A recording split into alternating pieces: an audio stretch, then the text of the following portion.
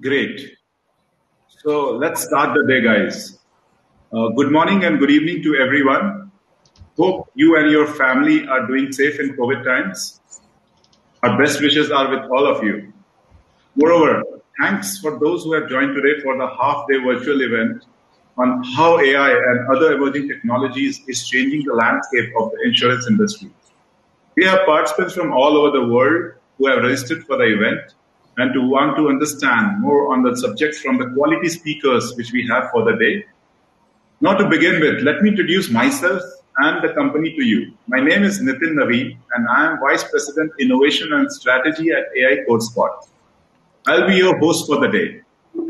Further to that, I have been joined by my colleague Arvind Kannan and Naveen Kumar, who will also assist me in keeping the event lively. So thanks a lot to them for putting in such a hard work and making this one a huge success.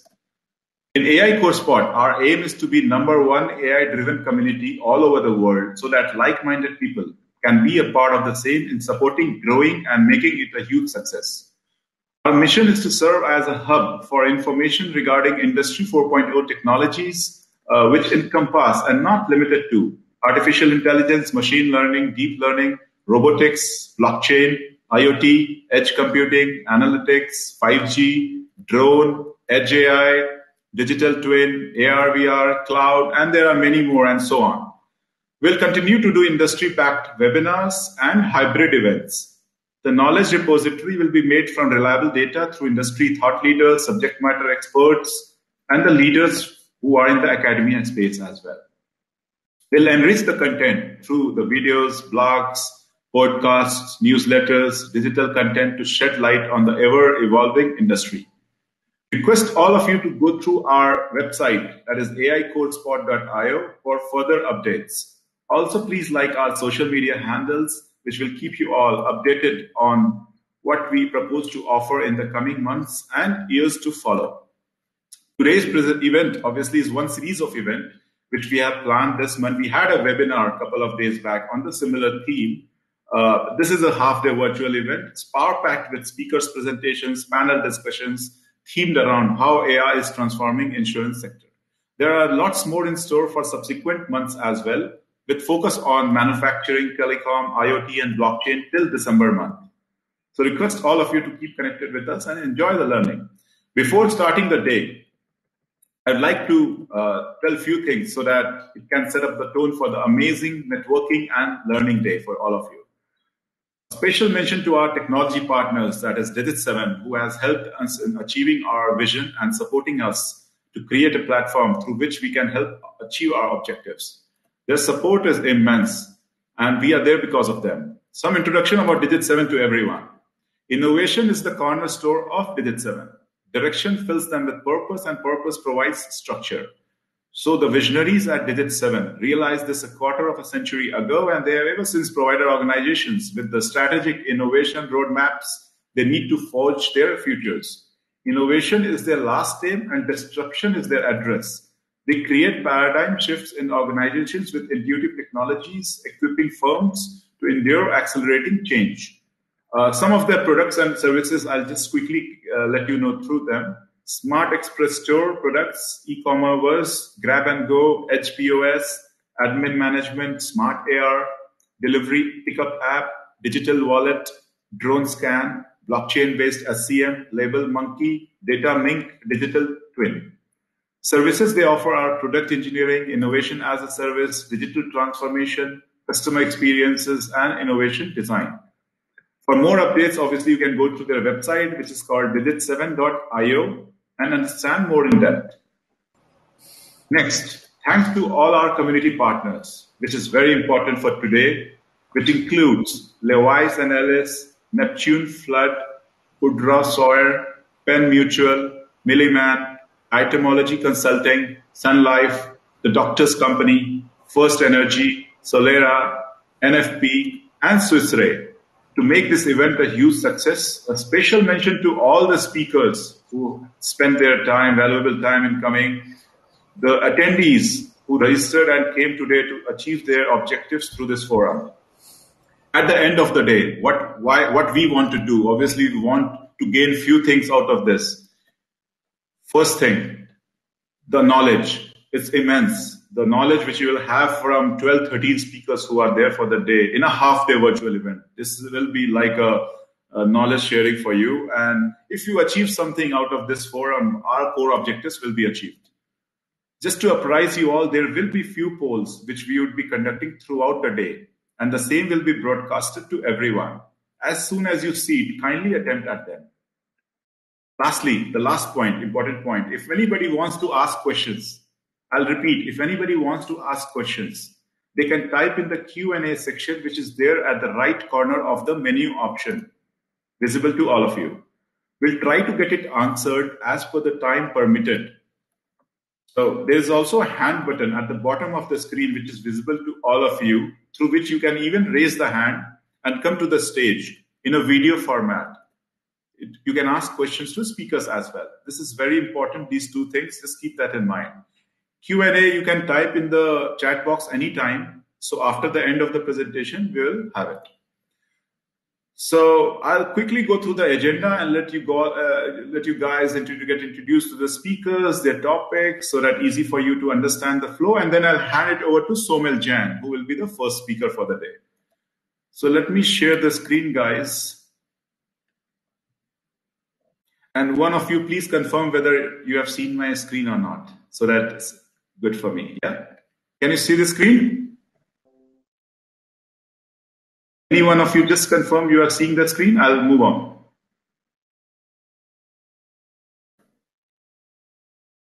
Yeah. Great. So thank you. So this is the introduction. We just started. It's 8:45 a.m. We started. It's 8:52 now. We'll start exactly at 9 a.m. So first speaker for the day will be Somil Jain, who is the Vice President and Consulting Actuary from Levis & Ellis. His topic is AI and P&C insurance rating and underwriting. Interesting topic to start with the day. Then we have Jim Albert, Chairman and Co-founder Neptune Flood. His topic is case study of the application of AI to change the flood insurance industry. Very interesting topic, and it's very much relevant in today's world. The next by Leslie Slay, Senior Vice President, Partner, Employee Benefits, Woodruff Sawyer. Her topic is AI is what will fix healthcare. Are we ready? Are we ever? So all interesting topics, I think. It's all covering different industries in insurance. Then we have Ben Liu, who is AVP in Penn Mutual. His topic is real-world AI applications in life insurance. We'll try to take a break in case the time permits for around 10 minutes. Then we will have a panel discussion. You can see the panelists. The agenda is what will be the future of AI for insurance sector. We have lovely speakers for this. Robert Eaton is there, who's the Principal and Consulting Actuary from Milliman. He's the moderator as well. Then we have Misha Blamer, who's founder, Itemology Consulting. Then we have Hari Krishnan Pillai, who is a data analytics and insights in Sun Life. We have Mihela Kepra, who is from Sun Life, digital innovation. We have Alexander Bayakosi, who is in the Doctors Company as a director. Then we have Peter, who is from First Energy. Then the next topic will be by Atul Vora, who is in Solera. His topic is automotive industry and artificial intelligence. He's a chief marketing officer there. Then we have Catherine, who is the vice president in NFP. She will take the next topic. And the last topic for the day will be by Dietrich Och, who is from Swiss Re. His topic is AI in automotive and mobility insurance, a global reinsurance perspective and applications. So yeah, I know it's a great agenda. It's an absorbing day. If you miss out on something, obviously you can go back to our YouTube channel and Facebook channel where everything will be live after the end of the day. Like our social media channels, very important, you will get the intimation. So without wasting any time, let me start the first speaker so that he gets some more time to speak. So we have Somil now. Somil can share his presentation and he can just introduce himself. We have some time. It's 8:55. I know we're supposed to start at 9, but he gets some extra time. That is the first mover advantage. So over to you, Somil. All right. I hope you guys can all see my screen now. Nitin, can you see my screen? Yes, I can see the screen perfect well. Okay, great. And can you hear me also? Yes, absolutely. Fantastic. Okay, well, good So morning. I'll go to the mute now. Somil, I'll go to the mute. I'll put my video off. Over to you now. Thank you. Good morning, everyone. Nice to have you all join us today. Well, I say good morning for the folks in the United States. I know we have an international audience here. So good evening, good afternoon, wherever we are in the world, welcome. My name is Somil Jain. I'm going to talk a little bit about AI, specifically in property and casualty insurance. That's what I do. That's all I've known. So I cannot really go outside of that too much, even though I sometimes dabble. So here's what we're going to try to cover today. I'll do a little intro about myself. And before I really start talking about what AI is, at least my view of it, I kind of want to talk about what AI is not. So we'll cover that a little bit. There's a lot to discuss. There's a lot we can cover. I only have 20 minutes, and I want to leave some time for questions also. And feel free to ask questions along the way. By the way, if Nitin can, if it makes sense to jump in, feel free.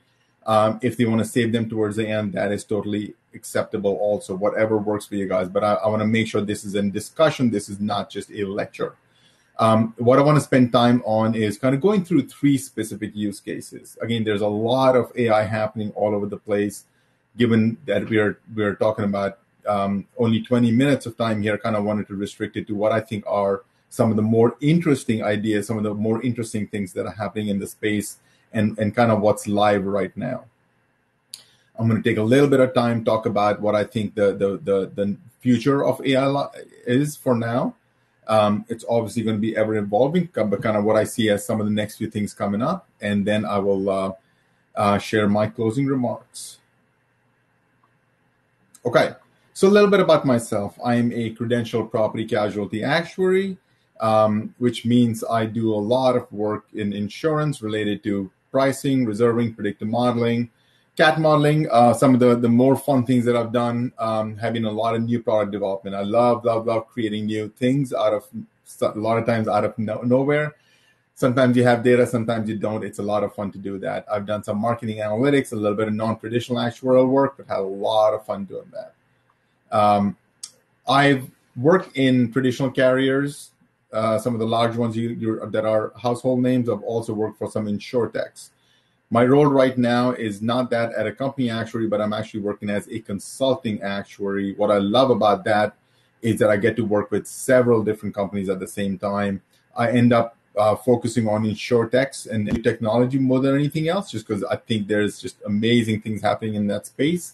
Some of my insurtechs are in market already. Some of my clients are, I'm helping them get to market. There's one in particular that we are just about to launch. So very exciting things happening there. There are others where it's just an idea, and we are trying to take it from that idea on to kind of create something real and marketable out of that. So super exciting things happening there.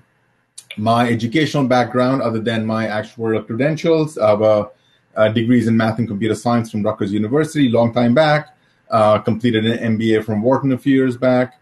And thing that's perhaps most relevant to this discussion, I studied artificial intelligence at the University of Sussex in England. Now, this was a while back. This was back in 1998, and it was amazing. That was my first step into the what things like artificial intelligence, machine learning, what that is, and how kind of that comes to life. Now, back in the late 90s, it was very much in its infancy compared to where it is now, and some of the things that we now call, or that we used to call AI back then, are not even considered AI anymore. I know the name has changed, the terminology has evolved a bit, but that was my first introduction to it 23 years ago, and I've loved it since then. Okay, so I said before I get into some of those use cases of AI, I kind of want to talk about what the hype is in the industry, because there is a lot of hype. There are a lot of people that are promoting AI in insurance, and they are convinced that their systems, their algorithms, their technology either uses machine learning or artificial intelligence. My view is that in a lot of cases, it's not. They are very sophisticated rating engines for sure. There's a lot of amazing use of technology I cannot even wrap my head around, but that doesn't necessarily make it AI. What I've seen in a lot of cases is that as in the insurance industry in general, I think we tend to be very, very data rich, but generally insurance poor. Now that's exactly where AI can step in. I think that that data is that first initial foundation to be able to build AI systems or to build machine learning systems with a feedback loop that kind of over time train themselves. But that's not what I see a lot in the industry right now. There are absolutely some very complex, sophisticated, useful models, but underneath the hood, it's really hard-coded decision engines. So GLMs, other predictive models, start getting into that world. GLMs, I would say, are probably most people I think would agree would not qualify as AI or ML because they are essentially statistical algorithms. Once you get into things like deep learning, once you get into neural networks with multiple layers, that's where you are kind of building some of those intelligent systems. And it seems a little bit counterintuitive, but part of the reason I would be willing to brand them as AI is because it's almost impossible to understand knowledge is stored. You cannot just go and pick one node and say that's where my answer lies, because it is much more complex than that.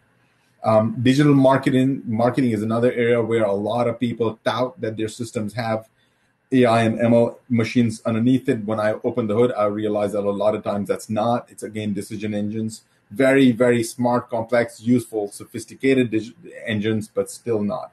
The reason I'm having this conversation is because I don't want people to think that that's what AI is. It's not. There's so much more to it than that. And I think the world, certainly the insurance world, is opening up to AI and ML now. And that's what I want to talk about. But it's careful to be able to separate the hype from what's real. So what are some of the areas where AI and ML is being used? The first one I want to talk about is claim settlement. I think that was one of the areas where it's been used. AI ML has been used in the insurance industry for a while. And some of the earlier uses were things where instead of, for example, in an auto accident would happen, some of the most common basic kind of events that most of us are very familiar with. And instead of having a individual claim adjuster come and show up and look at your car, kind of analyze it, feel it, look at the paint, they said, you know what, don't worry about doing this. As as somebody who just went through an event, you don't necessarily need to have a person come and look at it. Send us some pictures, and based on those pictures, we can then decide if we can just settle the claim or if we need to actually go and send somebody in. That I would say is the first step. And again, AI and ML, they're all going to keep building on these earlier steps. The next step that happened in that was that instead of pictures, static pictures, people started asking for videos. And some of it is the technology in our phones is amazing. The cameras are amazing. And people can just walk around, take a 360 view of the car, and that kind of solves the problem. That gave enough material to claim adjusters to be able to solve this. Where technology is now, and this is, I think, where it has stepped away from just collecting data to actually AI and ML, is the systems now can look at these pictures and videos and create 3D maps that essentially create heat maps of the extent of the damage, like you can kind of see in this picture. And based on that, they can understand, hey, is this a repair or replace situation? How much is this going to cost? They can also look at the quality of the paint and understand, is this something that is going to be one of the cheaper things to fix, or is this going to take a lot of effort? You'd be surprised how much variability there is in just the different amounts of paint on different cars. Usually it was the role of claim adjusters to go fix all of that. Now there are intelligent systems that just by looking at that video are able to account for all of that. This now is where AI and ML are absolutely having a big role in providing these solutions, much, much beyond what had to been done in the past. It's not just cars anymore. And this is again where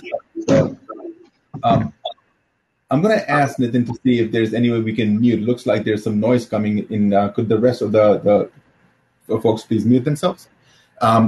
Where I'm seeing additional technology coming now is going beyond just auto repair, right? That same idea around artificial intelligence being useful for settling claims on roofs, on damages that are much more sophisticated than a paint on a car are absolutely happening now.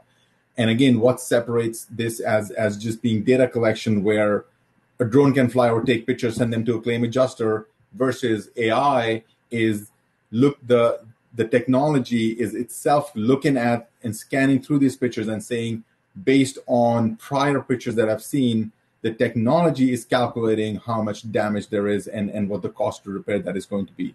And a lot of times based on these pictures, and this is where I think the world is really starting to turn, there's technology now where by looking at damages of a car after an accident, the systems, the technology is actually estimating what was the injuries, what was the extent of the injuries to people that were in that accident when they're not even there. That is amazing. This is well beyond what had been even, I would say, 2 or 3 years ago. This is what I'm seeing coming through now.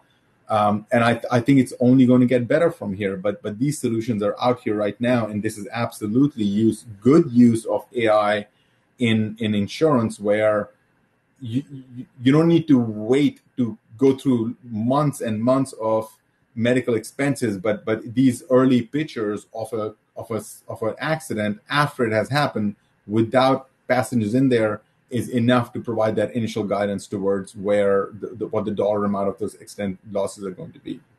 And a lot of this, think about where it started. A lot of it actually started where people were using technology to detect fraud in accidents, right? It was, and that has also, it's one of the use cases, and it's an amazing use, because looking at these pictures, there's technology right now that can tell if this accident was staged or if this was a real accident.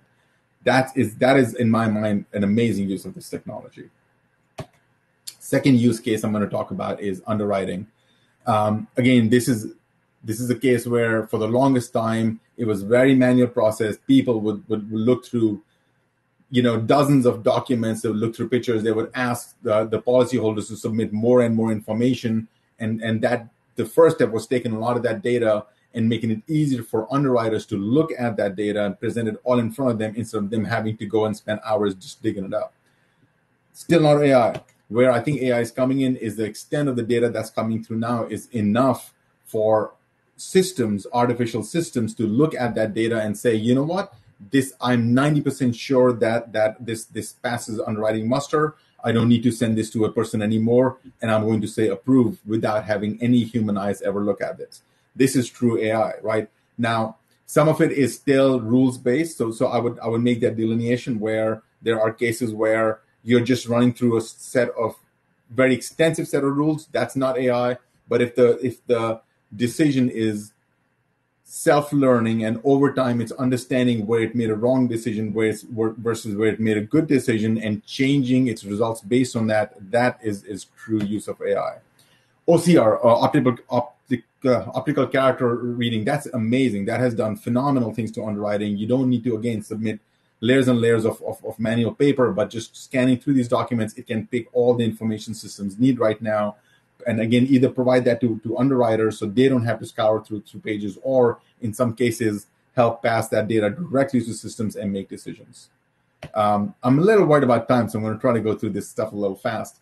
Here's something that's kind of becoming a big now is aerial imagery. And we looked at, in the previous slide, we looked at how it was used for claim settlements. It's now getting to a point where it's even used for underwriting. So looking at a picture like this, which the drones or satellites can take and send back to the insurance company, they can look at it and say, I'm not going to insure this house. There's high level of risk associated with brush fires.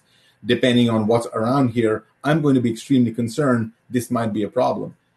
Again, up until 2 or 3 years ago, humans were looking at this. Not anymore. This is where the world's heading. The next thing is kind of what I'm amazed by the most in terms of the underwriting side of things, where it's moving from using those images in terms of pricing and risk assessment to actually risk prevention, loss prevention, safety measures. This is one example of things, devices, IoT devices such as water leak detectors that are able to tell the difference between when somebody's taking a really long shower versus when there's a leak in one of the pipes. They can tell that, and they can tell that early, and they can flag that. So you don't have cases where somebody's gone and on vacation, there's pipe bursts and the whole house is flooded. Before that happens, some of these smart detectors can alert the right person, or in some cases, they can even turn off the flow of water in cases like that. So this is amazing, right? This is use of technology, not just to say, hey, we're going to rate you less because you have a system in place. They're actually saying we're going to prevent that loss from happening to begin with. And this is amazing use of technology in my mind. The next one is a little bit different, and it spans so many more areas, but I kind of wanted to talk about that because it's sentiment analysis, which I think is an amazing use, again, of these high technology, I guess, algorithms as well as tools based on text messages, based on chats, based on emails, based on even human live conversations. There are systems that are now detecting, hey, what is the sentiment of the customer? Is this customer accepting what they're hearing, or are they upset or angry about this? This could be a underwriting discussion. This could be used to understand when a customer is providing information regarding the quote application. Are they likely honest, or could they be sharing some lies around their basic underwriting information? All of that is I would say this is still in development, but I've seen it happening. There are companies that are using systems like this, and I'm actually going to talk about that in a couple of slides because that environment is changing. But the use of sentiment analysis, I think, is something that is another good use of AI, and kind of being able to, without even looking at somebody's face, just based on the tone, based on the conversation, being able to understand, hey, is this a positive conversation, or is this conversation going in a direction that we don't want to have that happen? Quick check-in with Nitin. Any questions, or should I just kind of keep going? No questions till now. Guys, any questions you have, just you can type in the Q&A section. All right, I'm going to keep going. So the next thing is and this is, I would say, far more, it's the first two use cases I talked about. In my mind, that's happening already. A lot of that is in the industry, very much live. It's kind of where a lot of the insurtechs and existing technology companies are already there. This one is relatively in its infancy, and the idea being real-time pricing. So this is not something that is existing rules-based decisions. This is kind of looking at the here and now of the risk and kind of pricing based on that. Now, word of caution here is in the United States, certainly insurance is very heavily regulated, less so in other parts of the world. And I would not be surprised if I see more of this technology coming out from Europe, from Asia, even some places in Africa are doing. Australia, there's a ton of stuff happening in Australia. Certainly, Israel is a hotbed for innovation for insurance. There's a lot of great things happening. Certainly, there is a lot of innovation happening in the United States as well. But regulation is a bigger challenge in the United States when it comes to kind of real-time pricing, as opposed to some other parts where pricing insurance is kind of like how airline pricing is right now. You can try getting your flights now. You come back in an hour and you get a completely different price for it. One of the earlier uses of this on-demand insurance was people either letting out their space for a weekend, for a week. The Airbnb kind of uses of the world. And even on the flip side, going and renting places and wanting to cover themselves for that duration of time. And very quickly, it evolved to a lot of very, very cool uses of this, where you can go, do some crazy things and get insurance coverage during that period of time. What was really cool about that was take an example of somebody kind of, mountain biking through some very fun terrain. It started out originally with property coverage. So you were buying insurance for the 4 hours that you're going to use that $5,000 bike for. Now it's actually even allowing there are companies out there that are building these insurance programs for life insurance or business interruption insurance or other forms of much more complicated risks, much more varied risk than just property coverage on a bicycle, right? So it's amazing to me how something that started small and people said, hey, that is cool technology, I'm going to use that. Now just think about this, right? Just based on somebody trying to buy that insurance from their phone in real time, they know the location, they know the time of day, they know the weather, they know the location, they know the risk in that location. All of these things are being captured in real time and use that to kind of price that risk. Cool stuff. Here is something that not a lot of people may be familiar with, maybe some people are, but this is, in my mind, what started out with telematics, right? The idea of pay-as-you-go insurance certainly started out with car insurance, auto insurance. A lot of companies out there doing pay-as-you-go car insurance. There's pay-as-you-go workers' compensation insurance now, so that's cool, right? So you're allowing people who normally may not have a lot of employees, and therefore they don't need workers' comp coverage, to kind of go and say, hey, for the day, I'm going to hire 5 employees to get this one roofing job done. That's a very high-risk job. I should have workers' comp insurance for this, and I can buy it for the day. So insurance is certainly evolving as this gig economy is evolving, as the idea of microinsurance is evolving, and I want to see more and more of this, and it's certainly going to happen. Okay, what lies ahead? So I think one of the big questions to answer is where is this innovation being driven from? I think up until now, it's coming from actuaries like myself. It's coming from claims people. It's coming from underwriting people. I think that needs to change. I think it needs to come from the very top. I think the board members of insurance companies need to be asking the questions. They need to be challenging the insurance companies to invest more in R&D. They cannot just wait for AI vendors to come and knock on their doors. They need to be the one that's saying, hey, we need to have internal R&D groups. They need to get comfortable with experimentation, and they need to get comfortable with failing. And I think that's how our AI and other cool technology is going to move forward in insurance. One topic that I think we all need to be very aware of and careful about is the idea of bias and regulation. So if anybody's seen the movie Coded Bias, you'll know what I'm talking about.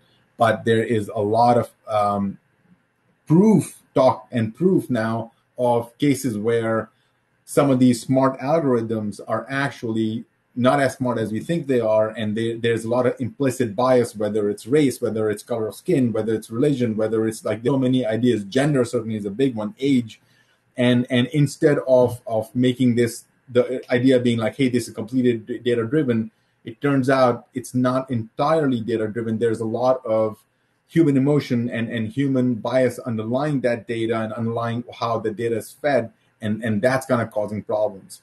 Regulation has taken a hard look into this. I think this is going to be a very hot topic, certainly in the United States, elsewhere as well.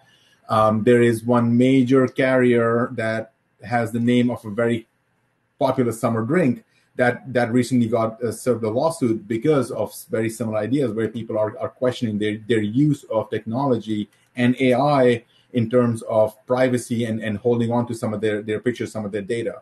This is going to be very, very much evolving, but this is something that, as a lot of us are in this field, we need to be aware of. We need to build systems that we can ensure are not biased. This is cool.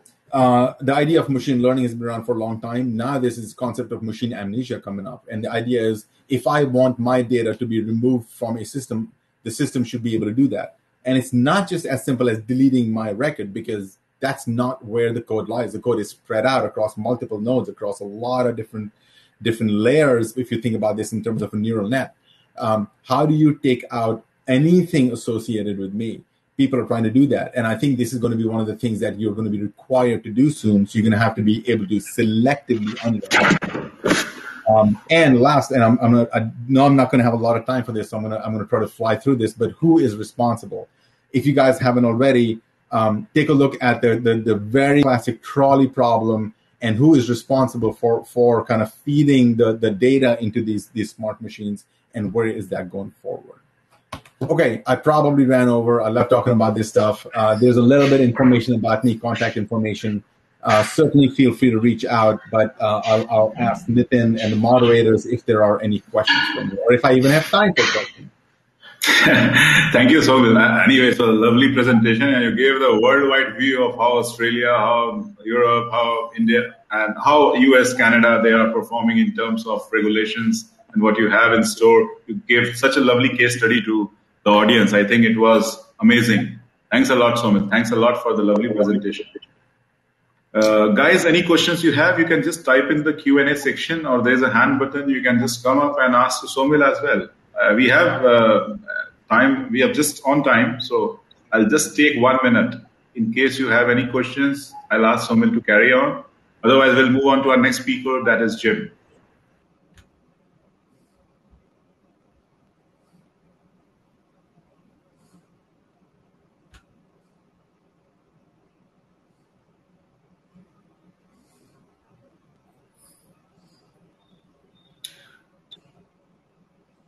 Somil, you are on mute, I think. Sorry about that. Yeah, I'm just gonna say thank you all for the time. Feel free to reach out if you have any questions. It was great. Thank you, Somil. Thank you. I think it was a lovely presentation from your side. I enjoyed every bit of it, to tell you frankly, and hope to stay connected in the near future as well. And guys, you can reach to Somil anytime. He has given his coordinates to all of you. You can reach out to him in LinkedIn as well. Thank you. So we'll quickly move on to our next presenter. Jim is there, who is the chairman and co-founder Neptune Flood. His topic is case study of the application of AI to change the flood industry. Over to you, Jim.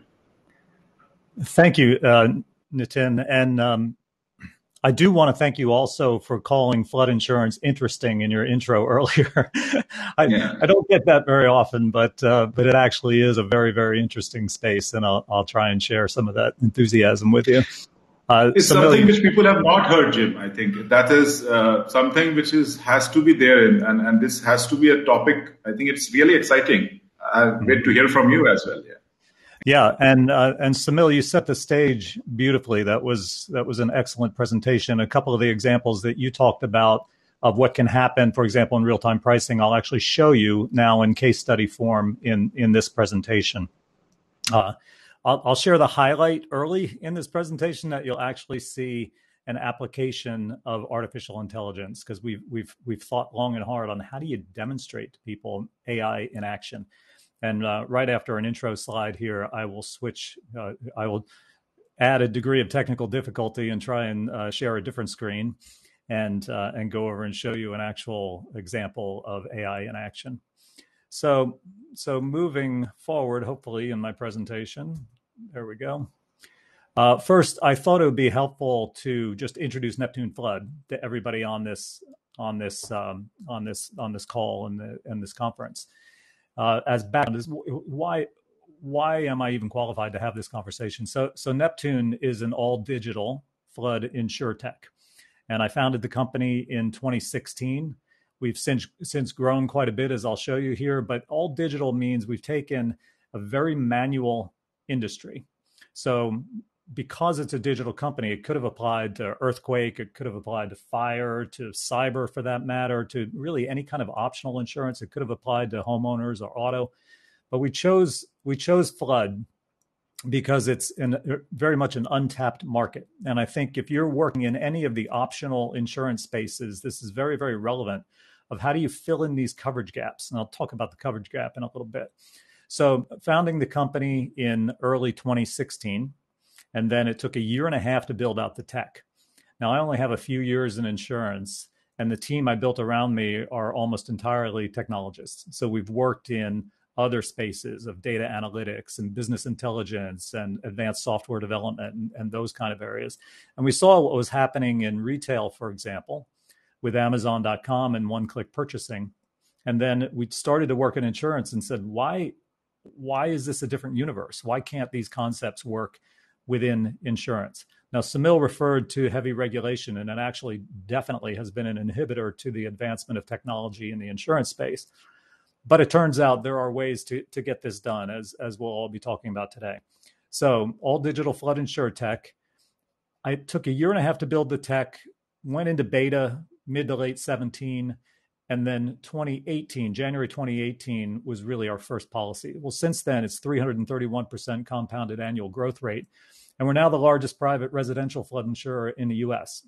So it works. And we also have a commercial product offering that's growing also at a significant clip. The AI that we applied and the advanced data analytics we applied reduced a workflow that was greater than 100 questions down to only 2. And those questions were not yes, no questions. But even if you think about that example, just imagine you have to answer 100 questions. And even if all you had to do was yes, no on those 100 questions, between reading, comprehending, and then responding, that would take a long time. You'd probably drop out of the process before you ever got to the end. Well, reducing it down to only 2, one of which is enter your address, then resulted in a less than 2 minutes process from the moment you enter the address to getting your quote, binding your policy, e-signing, and e-paying.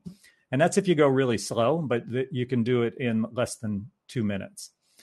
That's very much a game changer. If you imagine the agent experience of going through 100 questions, do agents want to even write policies that take 100 questions in the application versus, oh, it's only 2 questions and in 2 minutes it can be bound? Yeah, sure, I'll do that.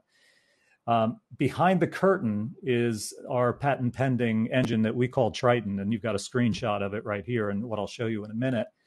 But that's our artificial intelligence rating engine, and I'll explain to you what's embedded within that.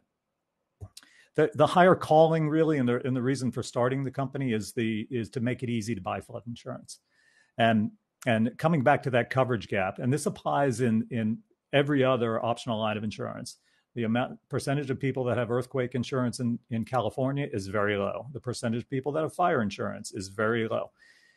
Same thing in flood. There are 62 million homes at risk, moderate to extreme risk of flooding in the United States.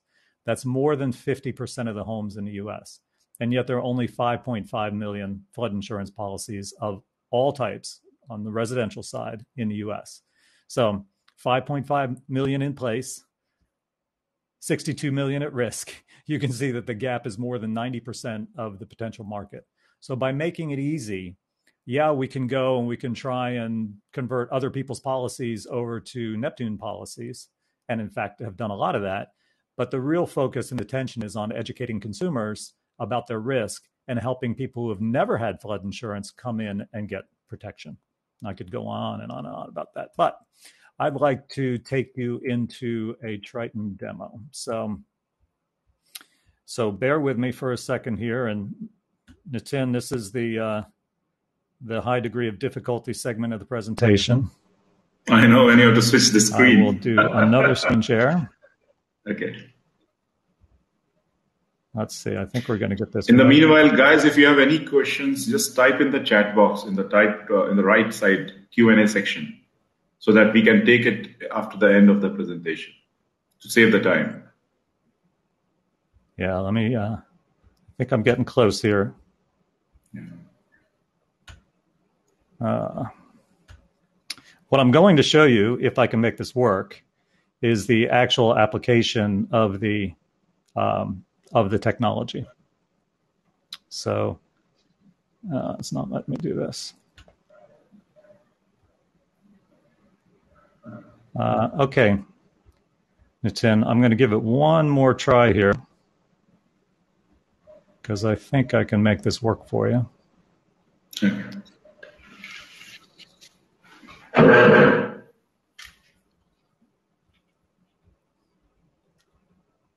So what we've done is we've built this tech engine. Here we go.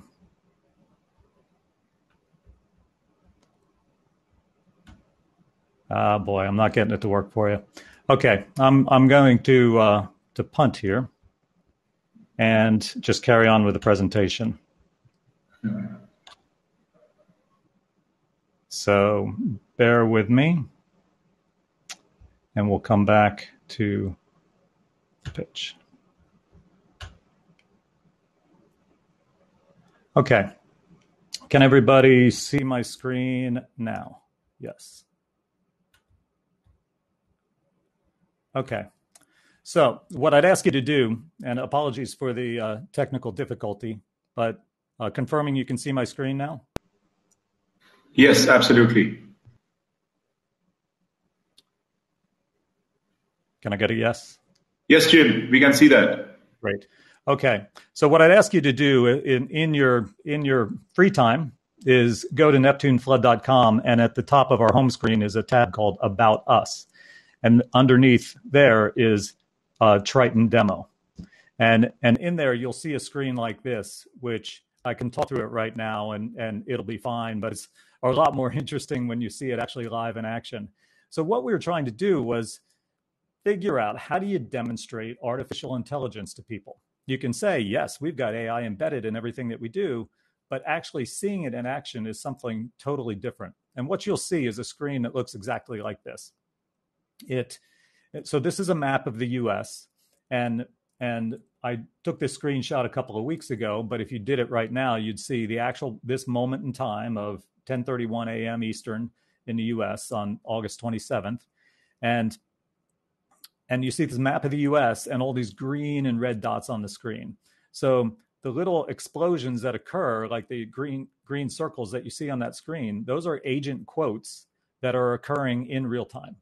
We wipe this screen clean every single night. So at midnight every night, it goes back to zero, and it only shows the quotes that have occurred that day.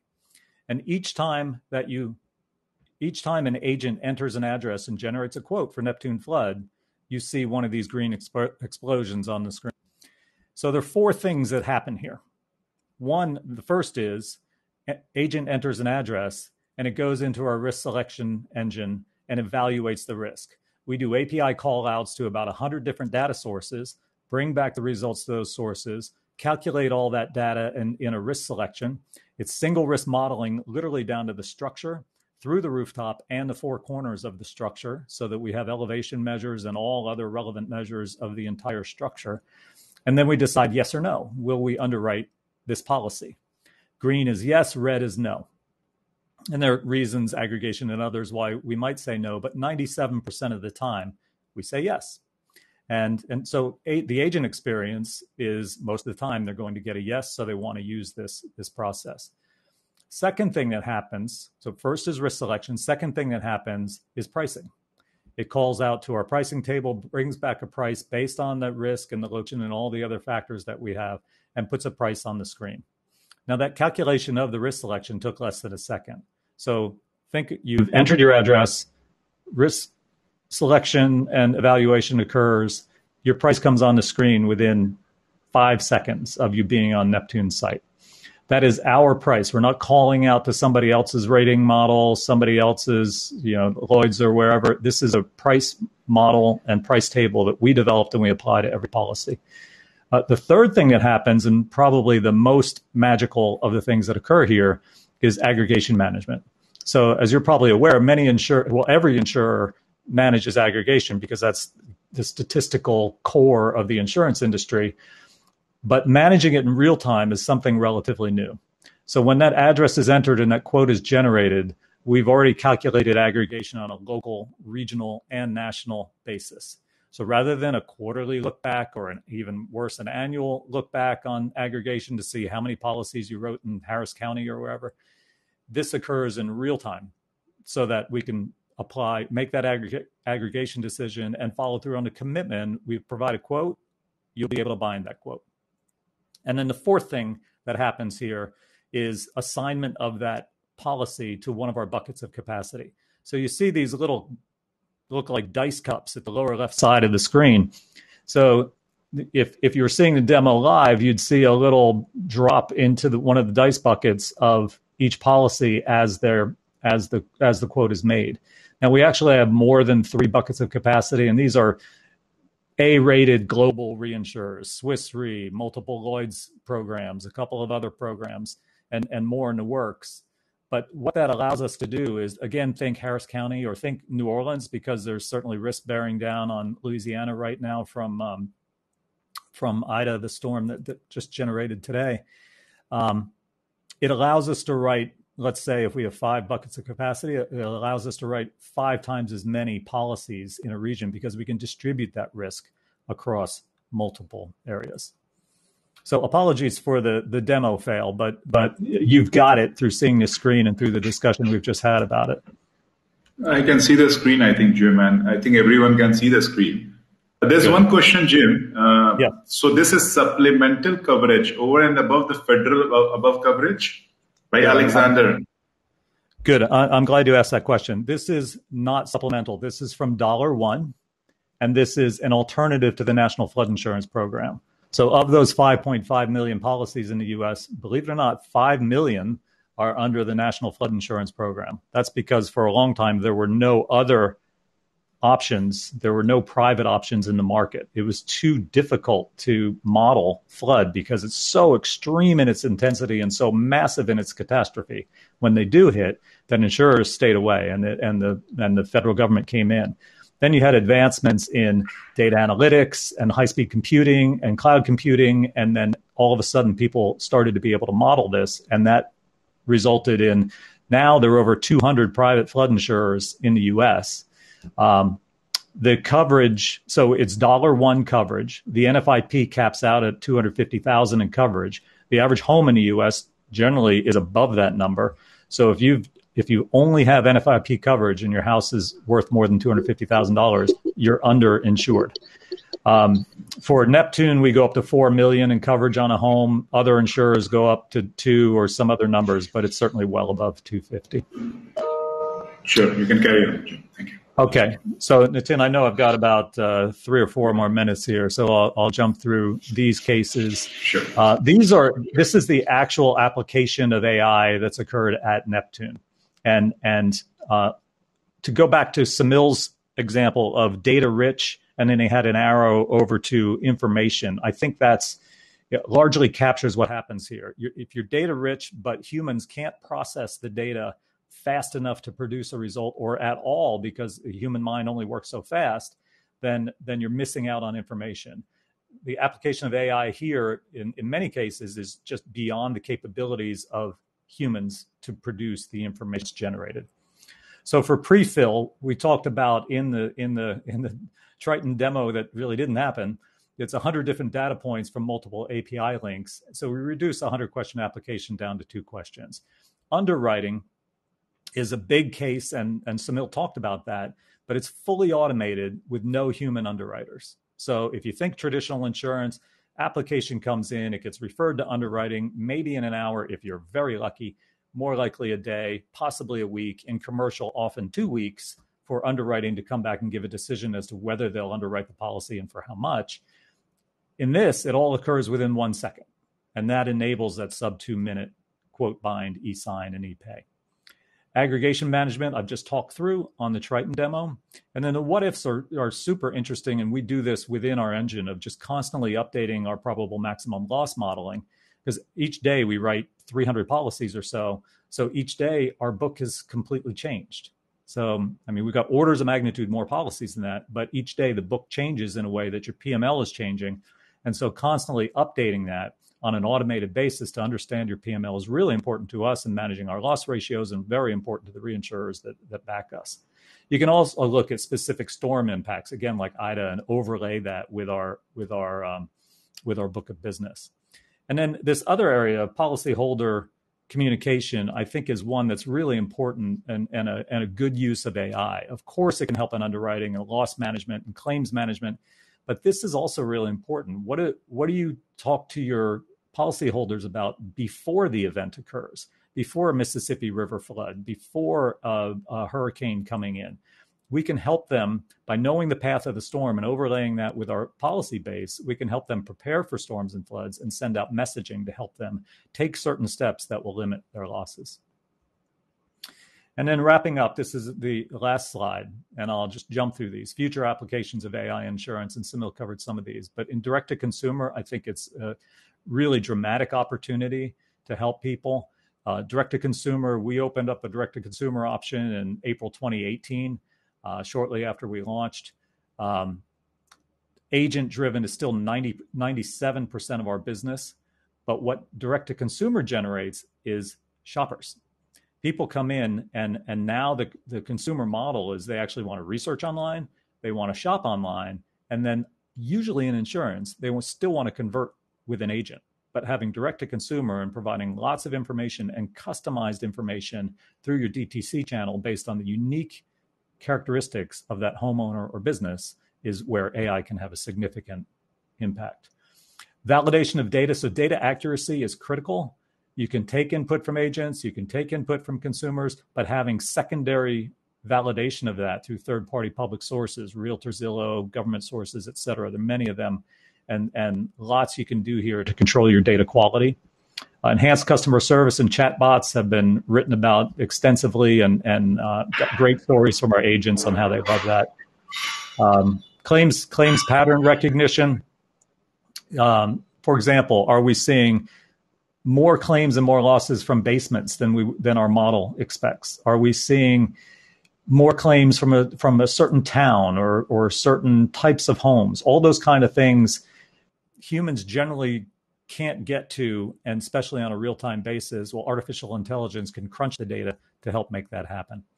And then future use cases, visualization. If I showed you an image of your home in a potential Category 3 storm, I think you'd be much more likely to buy flood insurance than if I just show a generic home or don't use any visualization at all. It just helps people understand their risk. And the human side of AI, as Samil mentioned, I think is very, very critical. So that's it. Apologies for the tech breakdown, but hopefully you got the gist of it through the aborted demo. And thank you for the audience. Thank you, Jim. Thank you for the lovely presentation. I saw your website. It's showing a real-time thing which is going on. I think it's good. I'm glad you went and looked at it. And there's a comment by Alexander that do see an increased use of NLP to help tailor flood risk. I do. I think it's a comment. Yeah. I think the short answer is a yes, but using human language and helping steer people through to understand the risk is actually one of the big opportunity areas here. Thank you, Jim. Thank you for the lovely presentation, and stay connected with us. And I think we can do wonders together. Thank you, Jim. Thank you, Nitin. Yeah. So, guys, we'll quickly move on to our next presenter. Leslie Slay is there in front of you. She's Senior Vice President in Woodruff Sawyer, and her topic is AI. AI is what will fix healthcare. Are we ready? Are we ever? Over to you, Leslie. Thank you. Thank you, Nitin. All right. I can see that. Awesome. Thanks for that validation. It's always good to know when this stuff is working. Well, welcome everybody. Thank you so much for joining this group today, and wherever you are sitting in the world. I hope you're enjoying your day or your evening. My name is Leslie Slay. I'm a Senior Vice President and partner with a company called Woodruff Sawyer. And Woodruff Sawyer is one of the largest privately held employee benefits and risk management consulting firms in the United States. We're not a household name unless perhaps you're going through an IPO, and we're pretty famous in that space. But my conversation today is really around the employee benefits or the healthcare side of this world for not only the United States but for globally. And, will artificial intelligence bring down the costs? Because here, certainly in the U.S. and in other parts of the world, healthcare continues to get more expensive. And so we know that it will. I think the bigger question is, will the we or all the various constituents let it? That's a much bigger conversation, which is going to take a lot more than 20 minutes. And certainly we have some thoughts around that. But my goal for you all today, who have joined us, is really to have you walk away with a few things to think about. I think this will be quite interesting. All right, so who the heck am I, and why am I here today with all these other fabulous people talking about different elements of insurance? I'm not a doctor, I'm not a physician, and I'm not an AI expert. I'm a healthcare consumer and an employee benefits consultant. And what's an employee benefits consultant, you might ask? So over the last 25 years, I've had the fortunate experience to work with large companies and help them design, implement, cost out, and manage health insurance coverage or employee benefit packages for their employees. And as we know here in the U.S., employer-sponsored coverage is the primary source for U.S. individuals in this country. So it's a fascinating place that I get to sit in because I sit kind of with this Venn diagram right in the center of these various elements that we work with to provide health insurance to employees. I work with the insurance carriers to make that happen. I work with medical groups and physicians when things go awry. I work with the individual consumers or the patients, and we'll talk a little bit about that language and what is and what isn't as we go through this. So again, I sit at this intersection of all of these various stakeholders, and I can see how artificial intelligence can bring a better process and better outcomes for us all. So always want to define the problem first, right? Healthcare is sick, and especially in the United States. And, you know, we say healthcare is really sick care because it really is there for folks mostly when they're not feeling well, or they have some sort of major health condition. And then the system itself is very sick. So I'm probably not sharing anything with you that you don't already know, but, I just want to kind of highlight a few reasons as to why that is. So nothing talks to each other. Medical groups and hospital systems, to some degree, really have not had the capital, the dollars to make the investments over the last 15, 20 years in the technology space to really create those pipes, to have data flow. I would say we have uninterested participants. I think when you use the word insurance, although with Jim, I think flood insurance now is very interesting, and I was very excited about your presentation. But you're right, when you use the word insurance, people tune out. Insurance is almost a dirty word. You and I spend maybe 10 to 15 minutes a year at this silly, if we're having insurance through our employer, at a silly meeting known as open enrollment to talk about our health insurance. And that's it. We just don't understand it, and it's complicated. Out-of-date treatment patterns. It's kind of like, when was the last time you asked your physician, when did he have a continuing education class? And I would say that in California, and that's where I'm sitting right now, a physician, in order to be board certified, has to do 25 hours a year over four years, so 100 hours over 4 years to continue their board certification.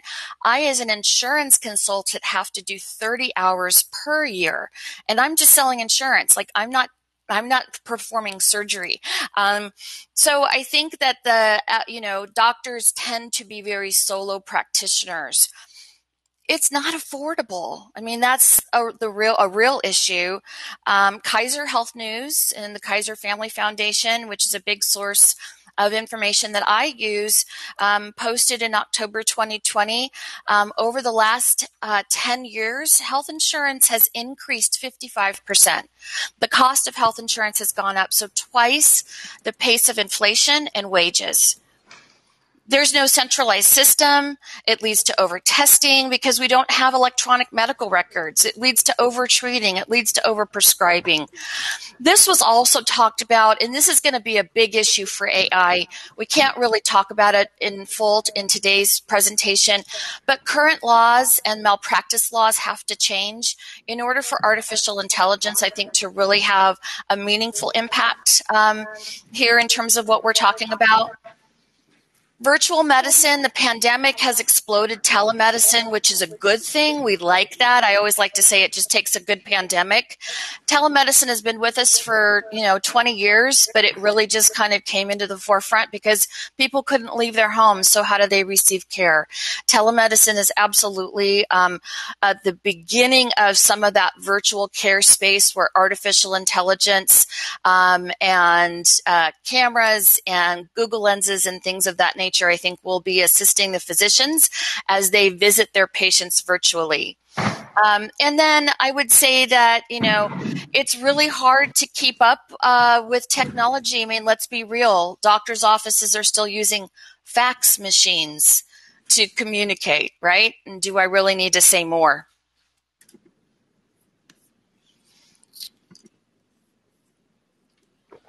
Let's look at a little history lesson, and this is why this has to happen. So this is why I'm really bullish on AI and technology. And I'm super excited about the opportunities that we have in this space. So for any investors out there or folks that are working in AI in the healthcare or health tech space, please, please, please keep doing the good work, because look at the left-hand side of this page, right? And all of these industries that have been transformed by technology, and healthcare isn't there yet. Okay. It's amazing that it still is kind of the last bastion, for change and for reform. And I might have missed a few or a couple on this left side. But let's talk about it in terms of spend, right? Healthcare, according to the CMS, in 2019, basically equaled $3.8 trillion or $11,582 per person in the United States, right? The next largest, I think, business up there, it would be finance and banking, which is like $22.6 billion in 2022. So in terms of the spend that goes on in healthcare, artificial intelligence absolutely will be able to, I think, transform that spend and bring it down. So I think just, again, a lot of opportunity there. And I would ask again, if folks have joined us most recently, if you could make sure that your mic is muted. I am getting a little bit of feedback, so I appreciate that. All right. We say we've got to bring costs down, but first we have to make them transparent, right? There's no teeth in that yet. There's a law that was passed in the United States last year that Congress signed into effect as of January 1. So as of January 1, 2020, all hospitals were supposed to report and publish in a public fashion on their websites or in other spot their top 20 treatment or top 20 services that they perform and the cost that they charge for that. As of last week, we have 94% of hospitals are not in compliance. Okay, it's a big issue. We all know this costs too much, but we really don't know what it costs because, it's amazing to me. It just kind of blows my mind. It just keeps getting more expensive, but yet there's no accountability in the market to have any sense of what the actual retail or even wholesale costs for a lot of these hospital services and physician services should be. So it's there was a really well published article in the Times a few years ago, magazine, where hospitals were charging up to 700% over Medicare for some procedures. I mean, in what other business can you afford to charge 700% over cost? We'll use Medicare rates as your base rates for cost, right? And get away with it and have that be okay. So I think, the market has responded in terms of kind of moving in order to create less expensive programs and insurance costs. The market has responded, but really what they've done is they've pushed that cost onto the consumer. And that's really hard to do because a family of four with an income of $50,000 a year is already spending 15% of that income on healthcare. How much more can, folks like you and I continue to bear the burden of that. Out-of-pocket expenses have tripled in the last 5 years, and healthcare spending is going to be over 13% of GDP predicted by 2090. So that's, again, setting the stage. This market is so ripe for really smart people to step in and help get to things, help solve this crisis. The other thing that I think is very important as we look towards this market is that being a patient does not equal being a consumer. It's a very weird universe that healthcare sits in. This is really, in other industries, this is not acceptable, right? In every sense of what I go about my day in, I'm a consumer, right? With my cable company, with my grocery store, with my bank, right?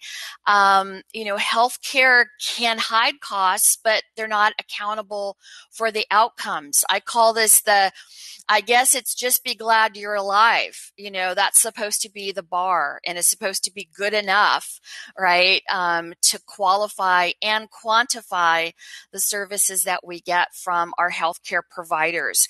And I'm not here, this is not a doctor bashing type of conversation. We have wonderful people in healthcare, and they're using the tools that they have. The real issue is that those tools are very outdated, and they need to be tossed in the recycle bin, and we need to bring fresh tools with fresh technology for them to be able to use. And so that's really kind of the conversation that we're having today. And I think the other thing to think about is that hospitals, physicians, medical groups, there's really little published and little input taken by the consumer in terms of patient satisfaction scores. Our organization uses NPS as, a customer service metric. That sort of satisfaction score, survey score, just doesn't really exist inside of healthcare. And so that's something that I think needs to change and should change in order to validate some of the expense and the costs of treatment. So this is my juicy slide, right? This is where we get to talk about where the applications will sit. We have a lot of artificial intelligence all over healthcare, really, but it's behind the scenes. It's not at a consumer-facing level yet.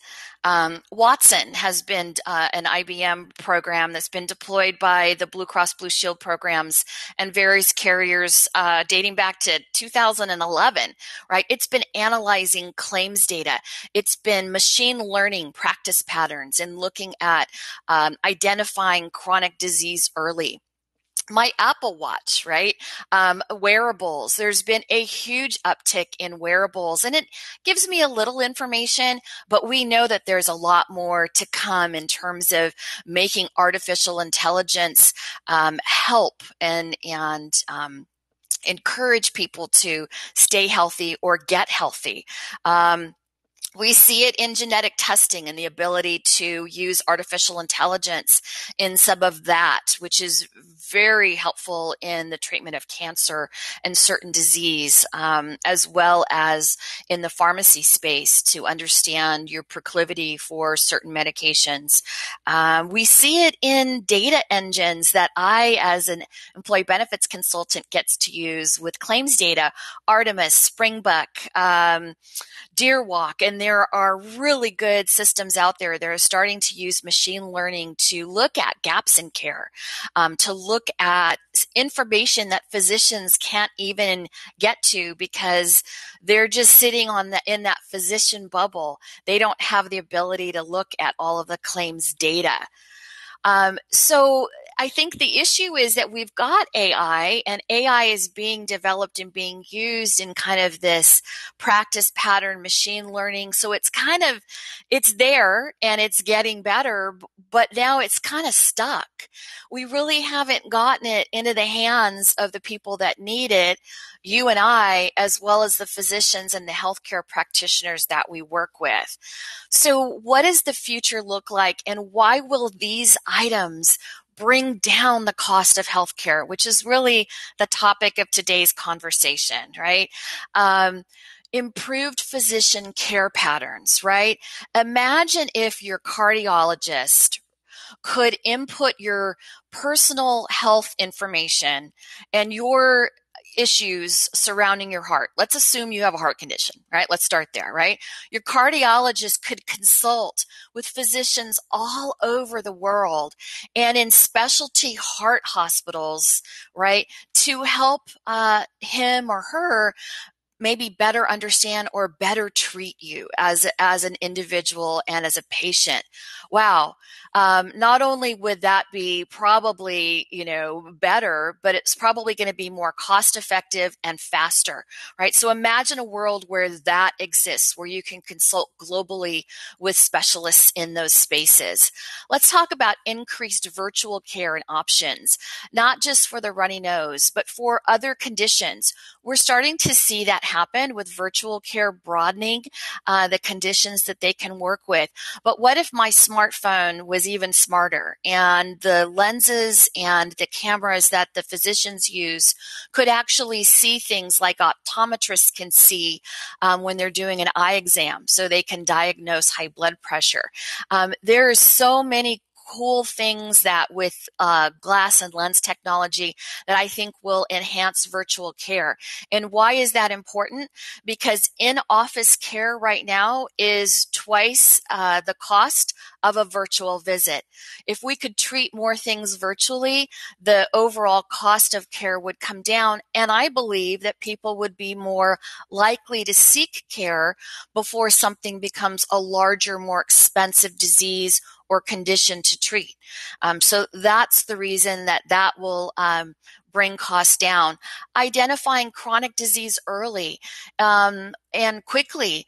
If somebody through the claims data is identifying as a potential chronic disease individual, high blood pressure, right, diabetes, getting that information to the individual as quickly as possible and their doctors, super important.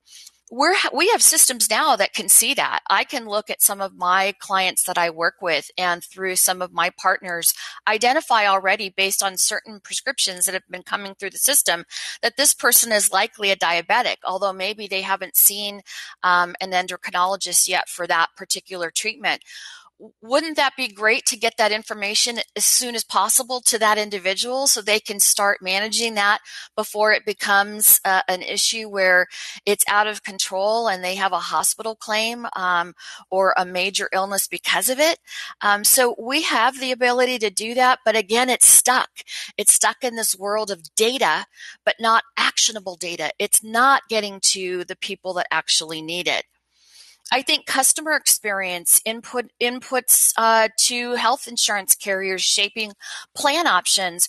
Our health insurance options are outdated. They're old plan designs that aren't really speaking to the needs of consumers today.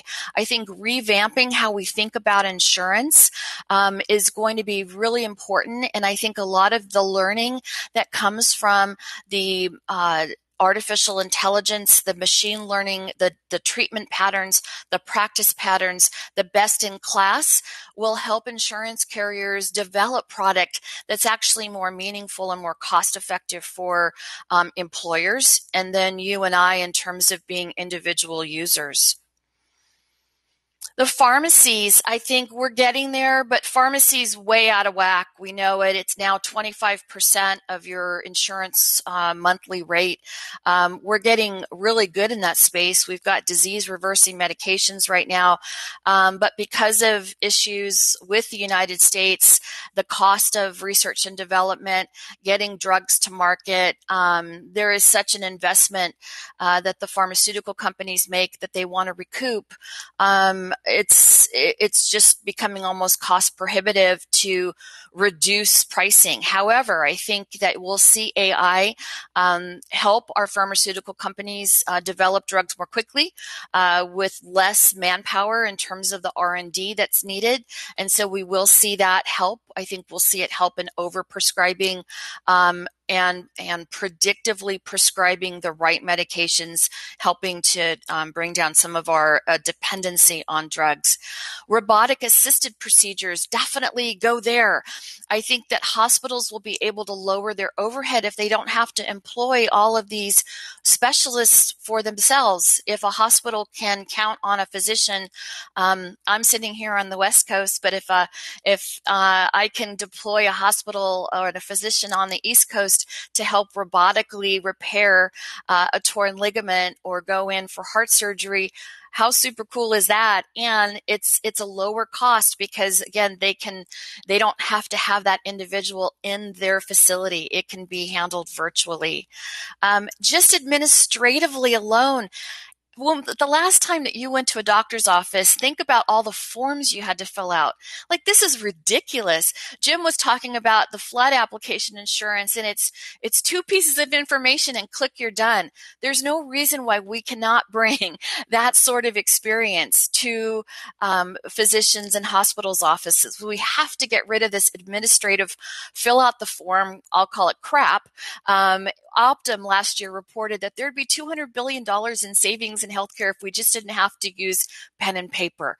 So you can see that the future for artificial intelligence in healthcare is really exciting. And the reason that I'm passionate about that, and for all of you out there in this business, is bring it fast, and bring it to the consumer. I am really looking forward to the day where a lot of our telephone calls with the individual companies and their employees that I serve are happy calls. They're not calls around how frustrated they are, how they're not getting appropriate care, and how expensive it is. So that's really where I'm sitting today. And I think we're just beginning this journey. And I'm super excited about what the future holds for artificial intelligence and its application to this crazy world of healthcare here in the United States and globally. That's what I've got today for you. Thank you, Leslie. Thank you. Can you show the last slide of yours so that people can have information about you? Yes. Sure. Is the last slide showing here now? No. Well, it will be in. Hold on. Okay. Let me do that. Slideshow from current. In the meanwhile, guys, if you have any questions, just type in the chat box, which is in the right side of your Q&A section.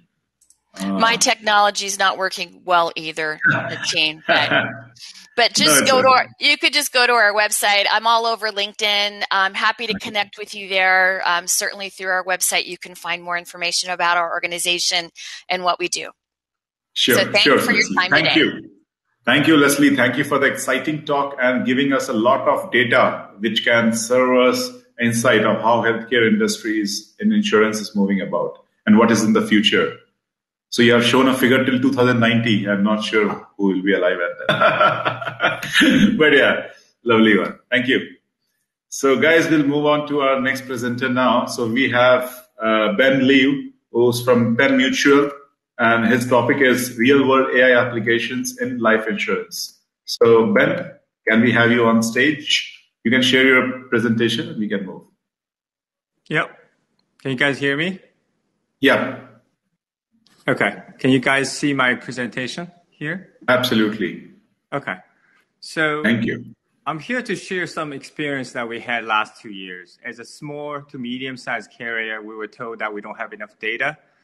But the results seem to, be quite promising. So that's why I would kind of share my experience with you guys. I thought it was very exciting. So a little bit background. I'm more of a, I'm a econ major from UPenn. But, I got into the computer business. I was a, architect in the integration space for a long time. But luckily, I got into new business space. I was been doing for the last 12 years. Some of them are mostly, system integrations, client data, medical vendor data. Part of that is the medical vendor data, which kind of helped me to kind of understand the prescription history, a lot of the other stuff. So, and later on, we kind of engaged a kind of effort in 2018 to say, hey, can we extract all our application data? Can we get the lab data from PDF, XML? Can we get the prescription history, underwriter notes? And a lot of these stuff came from, using AI, convolution network, to figure out, hey, is this checkbox checked? What's this value of BMI, height and weight, all the other stuff. We also read the labs very well. Through a similar mechanism, we have the, digital recognition OCR based on AI, because the old OCR technologies are going away. So part of that is really understanding life's new business data, understanding the day-to-day practice, right? So my current position is Applied Innovation AVP. So these are the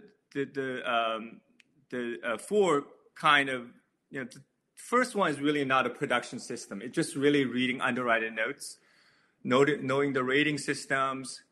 And part of the application of the natural language processing AI we applied with LSTM is that it reads the underwriter rating out of each underwriter notes.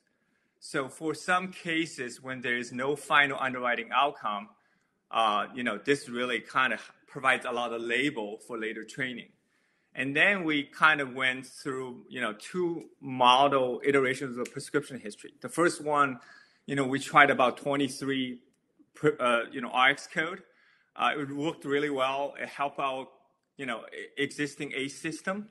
And then later on, we did the entire 540-some HIX3 code models.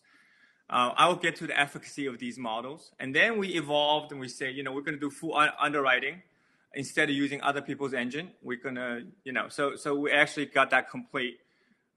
Technically, it's complete around August. But then we have the financial underwriting piece, which got plugged in later on. So it's about September 2020 when we have all these things ready. And prescription covering the full 500, we're also there. APS summarization, which we'll talk about a little bit. We kind of got it done extraction-wise. It's really working well, and I can show you guys that. Last piece is, ICD underwriting. And this is really based on the information we get from the attending physician statements. Right. So I'm here just trying to share our experience and let people know that things are possible and some of the caveats. Really nothing more than that. So, for prescription history, the part of the big key is to understand the language, because there's a lot of information on the prescription, the doctor's specialty. A lot of the severe conditions, right, it is based on, for example, I want to give you one particular example, is that, for motion sickness drug, most people thought it was really mild. And according to the reinsurance rule, those are auto accepts, right? Turns out if they're from oncology, they're for chemotherapy relief. And interestingly, chemotherapy really doesn't have it in the record, because it's in the hospital system.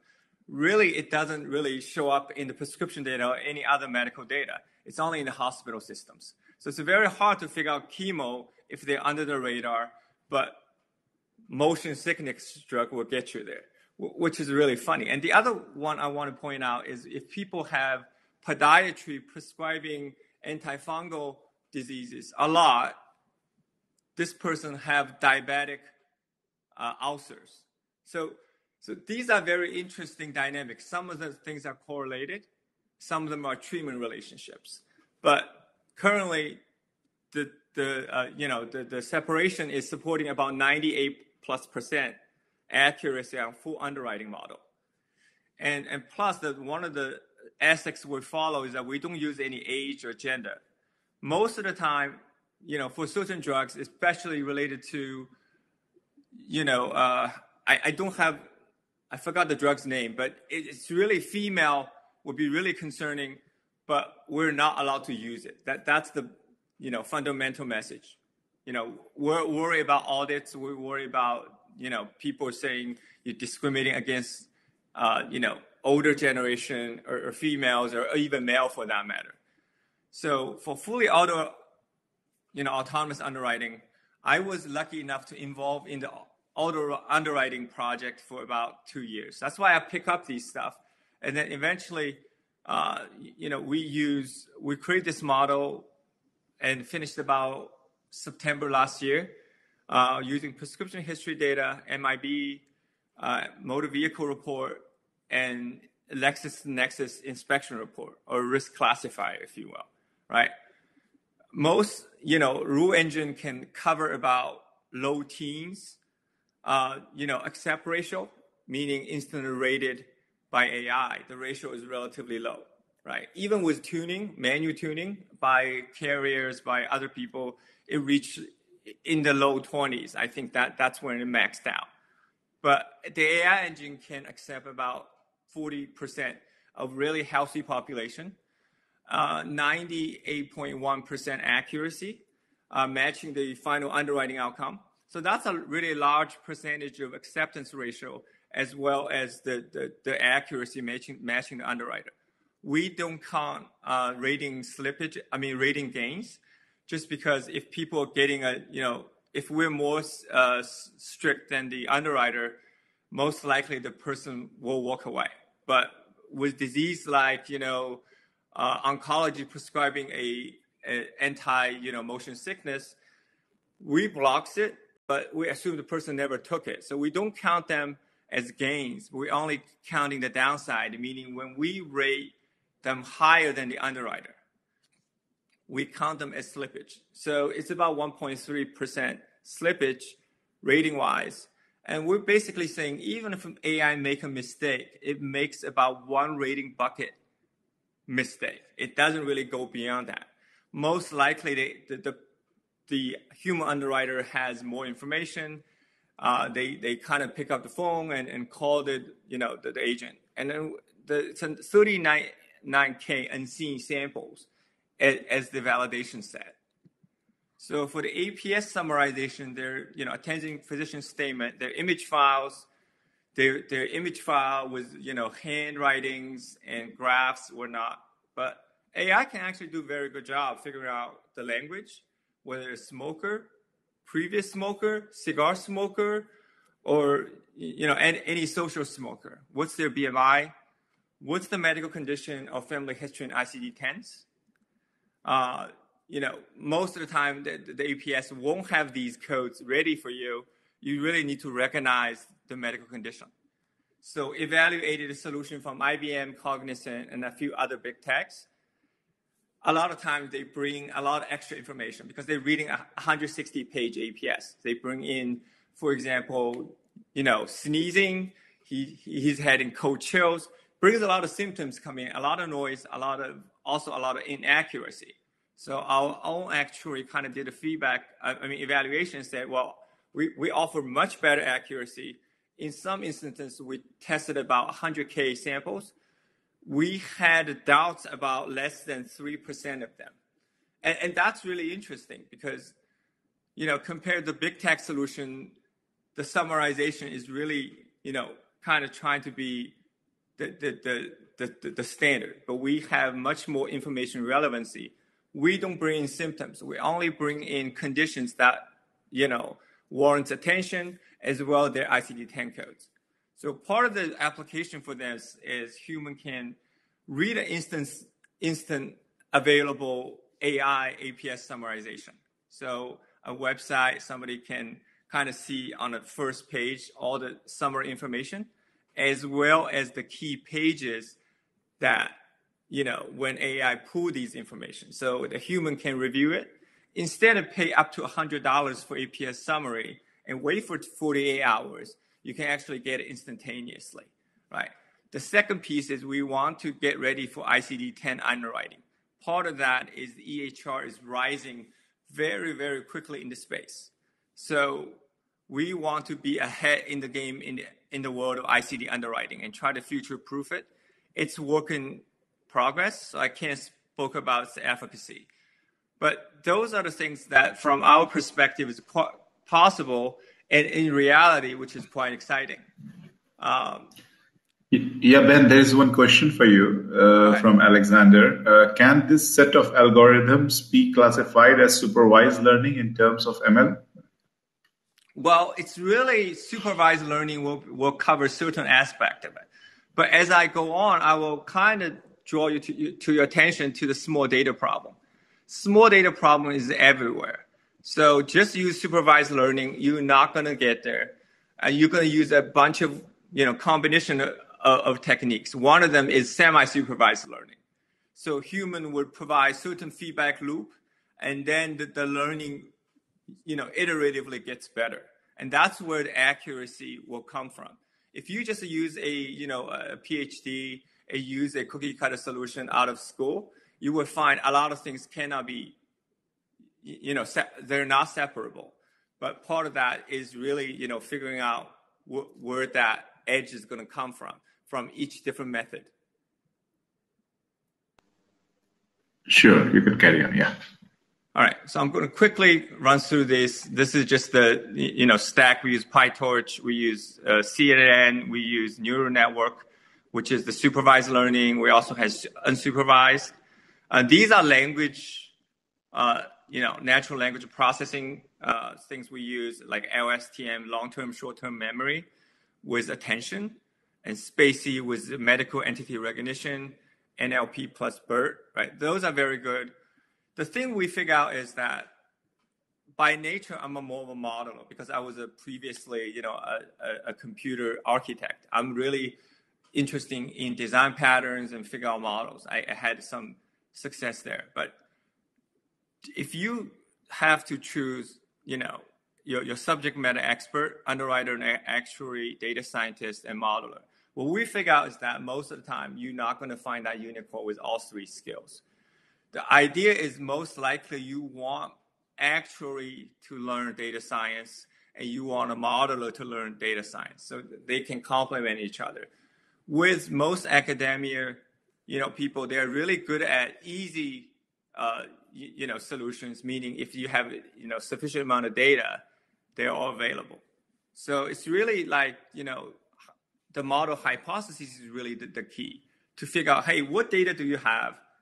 And what's the scope of learning, and what's the target you're trying to separate? If you're going to try to separate diabetic, whether it's table 3 or table 8, right? Rating in the underwriting world, they're substandard. It's very difficult unless you have very detailed metric on their measuring as well as prescription. Other people have tried to kind of say, I'm going to do an Uber model that solves everything, which is impossible. You really want to figure out what's separable, what's not separable, and then evaluate your data set and say, how much data I have, how much is reasonable for teaching a child, because I don't really think the child can learn everything.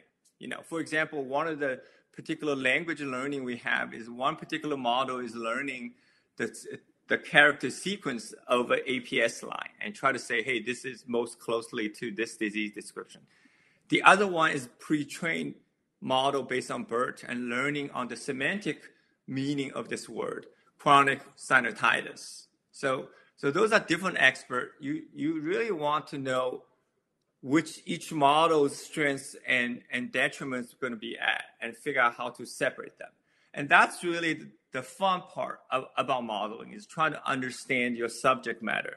Because I think one of the APS, performance boosts we got is really from our understanding APS better than anybody else. Not about we have better AI, from these big techs, whether it's IBM or Cognizant, which is really unlikely. Okay. So, but also one thing I would say is also try to be iterative. Do not try to find this perfect modeling concept.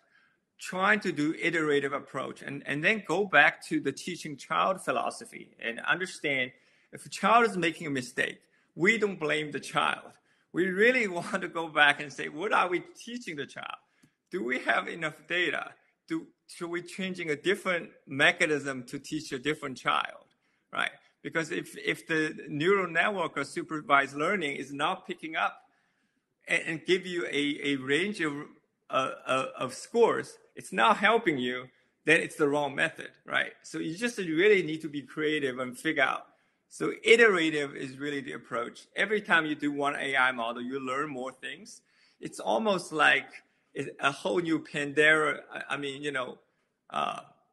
Pandora box opened up once you kind of evaluate the results and figure out what the model is and what the data is saying, and you know what to do. Maybe, give the child more books by injection, of more data or more information. The math is there. You just need to figure out what can be handled by AI, what cannot be. So iterative is the best thing. You can keep tweaking your hypotheses.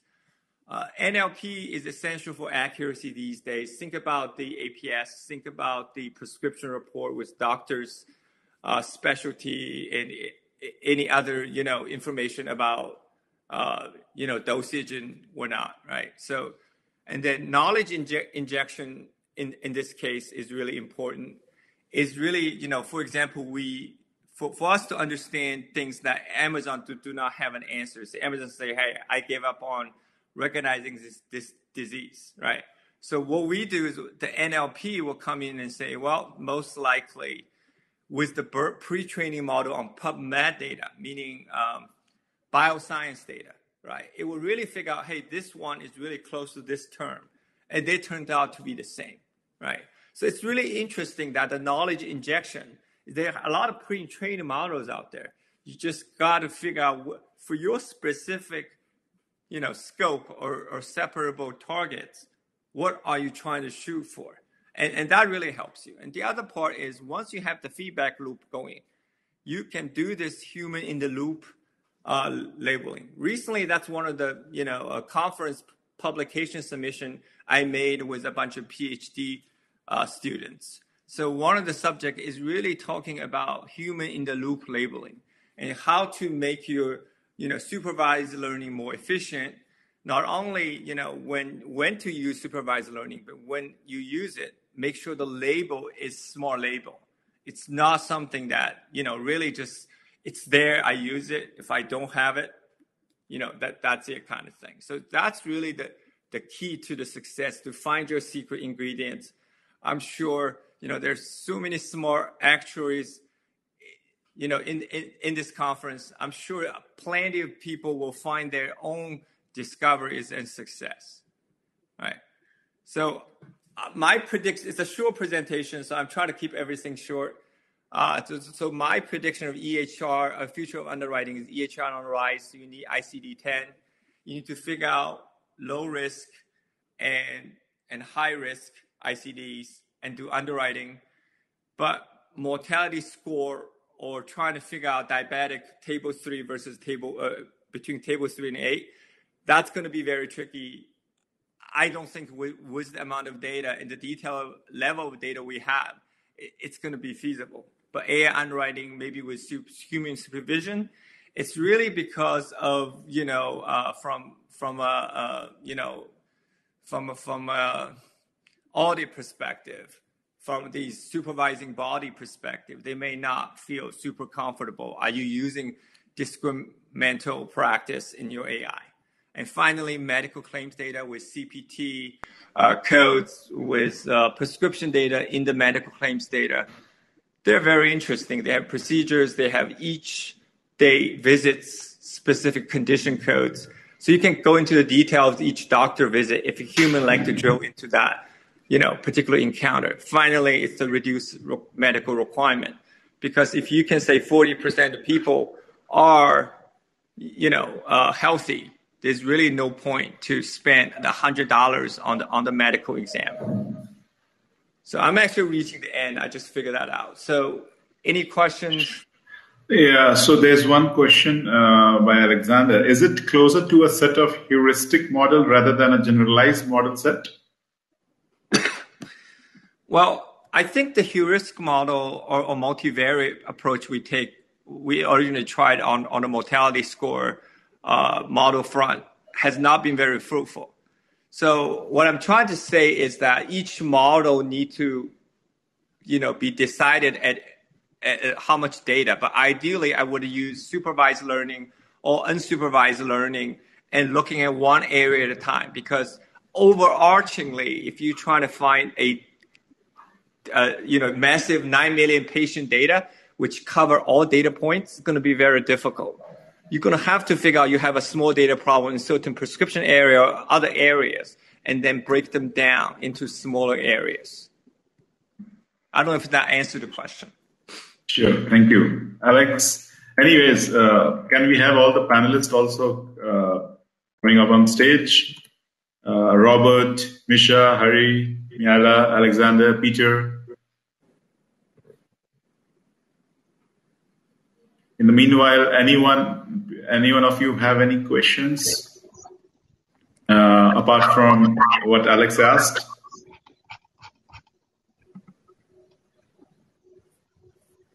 Hello? Yeah.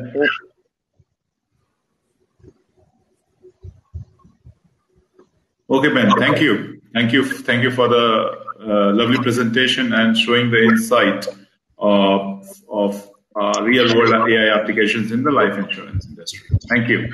Thank you, Ben. Sure, thanks. Yeah. Thanks a lot. Yeah, so we have a great set of panelists now with us. So, guys, before we move on to the panel discussion, just to let you know, we are exactly on time. It's 10:30, 10:31 now. So let's start the discussion so that we are on time. We have around an hour's time for this. So obviously the agenda is what will be the future of AI or emerging technology for the insurance industry. So we have the panel members. Robert is the moderator. Misha is there. Hari Krishnan is there. Mihaela is there. Alexander is there. Peter is there. So I'll hand it over to Robert and let's have an excellent panel discussion for an hour's time. Thank you. Over to you. Nitin, thank you very much. Can you hear me okay? Yeah. Thank you so much. And everybody, thank you for joining our panel discussion. We're going to talk today about the future of AI in the insurance sector. I'm going to start by giving everyone in our audience some introductions for my panelists. I want to tell you right now, you've got a very diverse group of panelists who are experts in their industry, and I'm very glad to be able to moderate this session. I think we're going to learn a whole lot. So, let's jump right into it. I'm going to go through the panelists, and if I've not given sufficient detail about your background, please feel free to add more when we get into it. Misha Blamire-Ferris is the founder of Etymology Consulting. The majority of Misha's 20-year career has taken place in the insurance industry, and her roles, where they started in sales and marketing, she shifted into operations with a focus on efficiency and process improvement, and eventually moved to technology. Misha has built and led sales teams, consulted for some of the world's largest retail brands, guided organizations on their digital transformations, partnered with the world's largest CRM organization, and been head of technology while disrupting an insurance sector in the US. Misha, thanks so much for coming. Alex Baikovsky is an experienced director with demonstrated history of working in the insurance and investment banking industries. Alex has strong professional skills in data science, data architecture, economics, exotic valuation, structured finance, securities, asset management, team building, and retirement planning. Thank you, Alex, for joining us. Mihaela Capra is the Assistant Vice President of Digital Innovation at Sun Life. In this role, Mihaela leads the digital transformation of the risk management function through 3 pillars: risk technology, data management, and governance and advanced analytics. In a prior role, Mihaela led the risk management function for models and analytics used in the enterprise. Other of Mihaela's roles include asset management, audit, and media. Mihaela has a master's degree in mathematical finance and computing science and in applied statistics. And in her spare time, she volunteers for causes that are close to her interests, such as for PRMIA to advance the risk management profession, and for the United Way to help the most vulnerable in our society. Mihaela, thank you so much for joining us. Hi, thank you. Next, I have with me Peter Nadel. Peter is the manager of corporate insurance at First Energy. Peter's worked in the insurance discipline for over 20 years, spending the last 6 years as the manager of corporate insurance for First Energy, a Fortune 500 electric utility. Pete is among active utility insurance advisory committees and is a frequent speaker at industry events. Peter, thank you for joining us. Happy to be here. Next, I have Hari Krishnan Pillai. Hari is the AVP of Data Analytics and Insights and Business Delivery at Sun Life. Hari has spent time at Invesco in Canada, 18 years leading digital and data analytics transformation and asset management with a global investment manager. Hari also has experience at Deloitte and NCR and GIS technologists, developing various mapping solutions using geographic information system software. Hari, thank you so much for joining us today. And finally, my name is Robert Eaton. I'm a fellow of the Society of Actuaries. I'm a member of the American Academy of Actuaries, and I'm a life and long-term care insurance actuary. I'm a principal with Milliman, and I'm a consultant in our Tampa, Florida office. You can find me on Twitter at LoveActuary. I'm on the board of directors of the Society of Actuaries, and I'm the former president and CEO of the Intercompany Long-Term Care Insurance Conference back in 2021. I'm really thrilled to be here on this panel. I think this is a super important topic.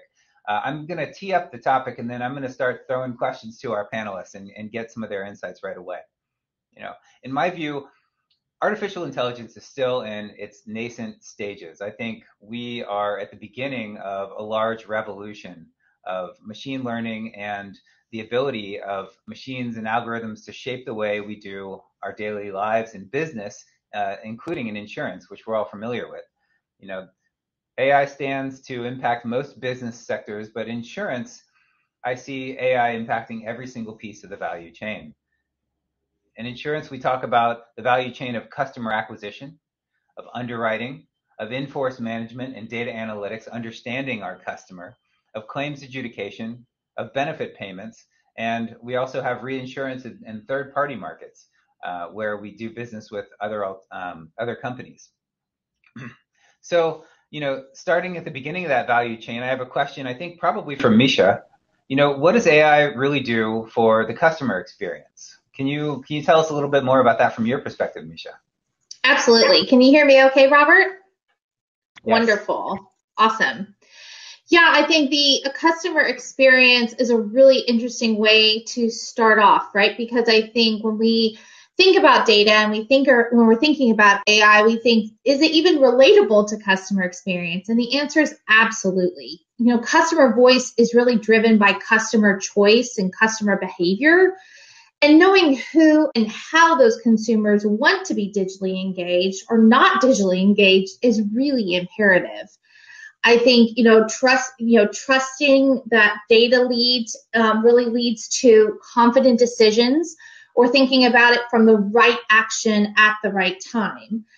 Ultimately, that engaging customer experience is what keeps them coming back for more. If we can better serve our customers, we gain that competitive edge in the marketplace. So I really do think that data integrity is such a business imperative.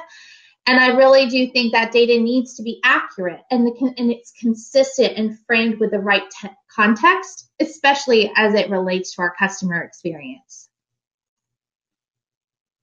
Yeah, I think that's a great point. We see insurance kind of sold in new and various ways. And, we also see interaction with insurance companies, throughout the lifetime of a product in new and different ways, digitally, but also kind of more intelligent touch points, I think, than we've seen previously. I also wonder about the application of artificial intelligence for insurance companies, when it comes to predicting loss probabilities. And Alex, you and I had exchanged some notes. Maybe you can tell me from your perspective how, among that value chain I mentioned, how do you see AI really transforming insurance?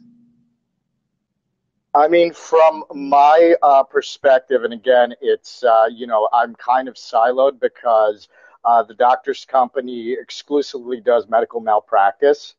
And we actually have a model that heavily relies on human decision making, because we are, we do insure those risks for the bulk of our clients, which are hospitals and private practices. So some of the rating of those risks can be greatly improved by even a simple implementation of the most basic machine learning and AI techniques. The biggest challenge in terms of implementing that is that people at the top in management have gotten used to doing things a certain way, and especially when the dollar amounts are relatively high, they are not comfortable with change. So a lot of it comes down to education and just going through the studies with with upper management about how this can be effective. But even simple natural language processing techniques would be a huge improvement in terms of risk rating, at least in my side of PNC. You raised some really interesting questions.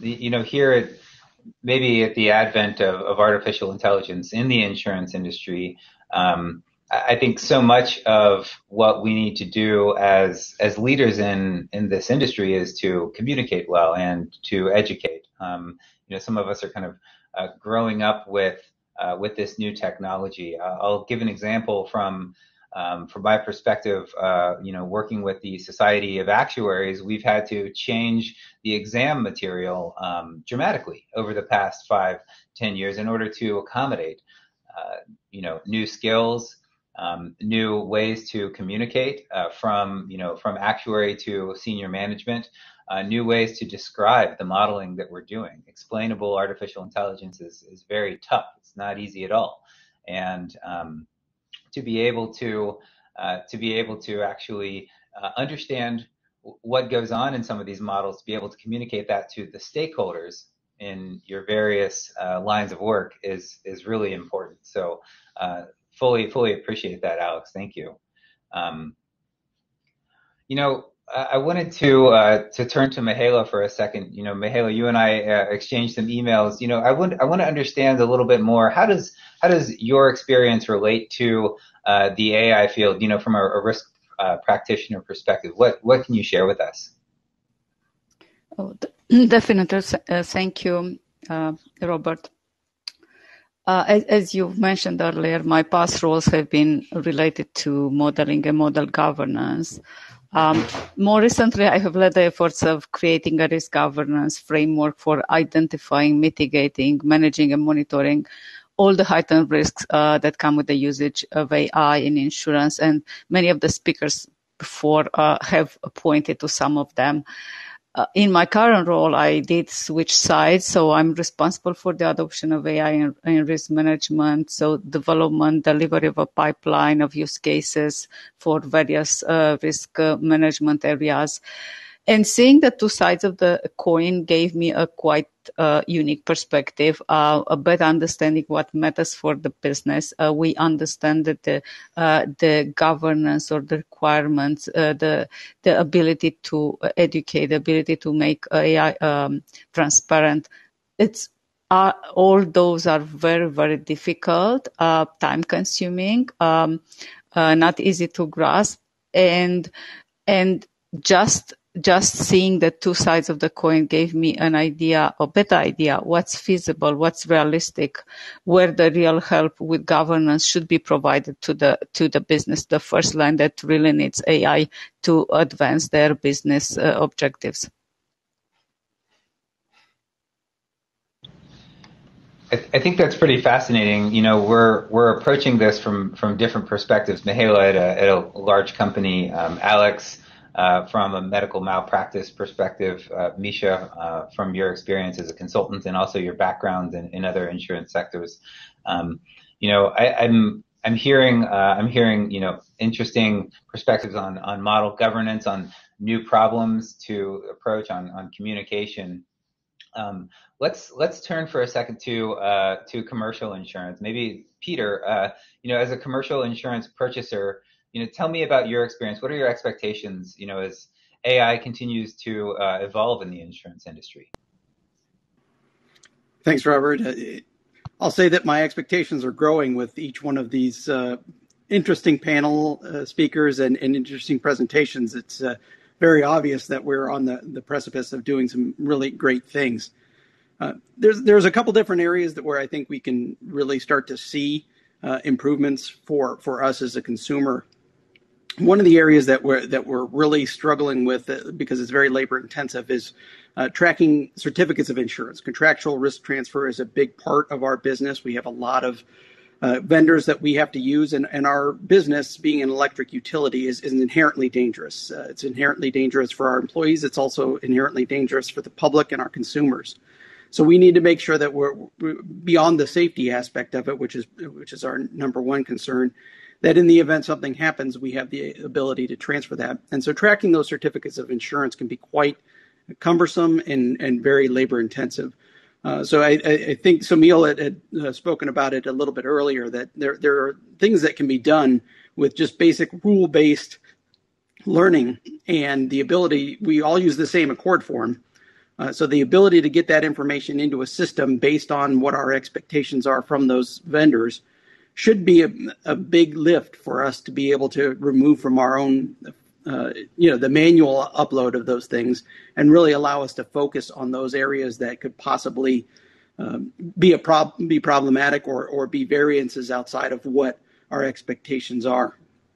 So I think in the short term, that's something that's near term and can really be beneficial to everyone in the insurance industry.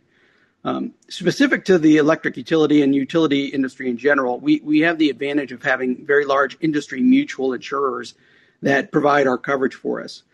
And as the expectations have grown from us as their number one consumers, we realize that they have, because they insure most of the utility industry in North America, they have vast amounts of data. And Somil had pointed this out in his presentation earlier, that we're very data rich, but information poor. And so what our expectations are going forward is, how are we able to start analyzing that data to really influence the entire industry and help that safety aspect? That's number one. Our main goal isn't to remediate incidents once they've happened. It's to prevent them from happening. And as we can use that data to get better at that, it's very helpful if some of the other utilities that may be in different areas and have experienced things may be able to share that information to help get to root causes and help identify issues before they happen and help us to remediate that. That's a really interesting perspective. I'm picking up some similarities between work that I do and work that you do, Peter, and that is, there are kind of known risks out there. Insurance companies, cover these known risks, and the question is, in some sense, how can we get a better understanding of those? What analytics might we want to know today, maybe that we couldn't know 5, 10, 15 years ago? Understanding what AI machine learning can bring us, what insights can we learn to better anticipate those risks and maybe kind of shrink the field of uncertainty around them. I think that's probably something that's common to most of our lines of business. So I definitely, it's really interesting, Peter, to hear you talk about this from a utility perspective. That's kind of fascinating. I want to turn to Hari on our panel. Hari, can you tell me, in your role as a AVP of analytics, what business outcomes are you trying to achieve? Can you give us a little bit of your personal perspective? Yeah, no problem. Happy to. So I work for a distribution channel within Sun Life, and here what we are trying to do is create a hybrid advice experience, right? So you have the digital data and human advisor, which is pretty innovative from one perspective, because we are trying to bring in health, wealth, and wellness, all those things under one umbrella, right? So it is pretty interesting from that perspective. And so our data analytics use cases revolves around 4 themes, right? 4 business outcomes. One is elevate the client experience. So when I talk about clients, we have the external clients and also our internal advisors, right? That is servicing the client. So we want to enhance that client experience.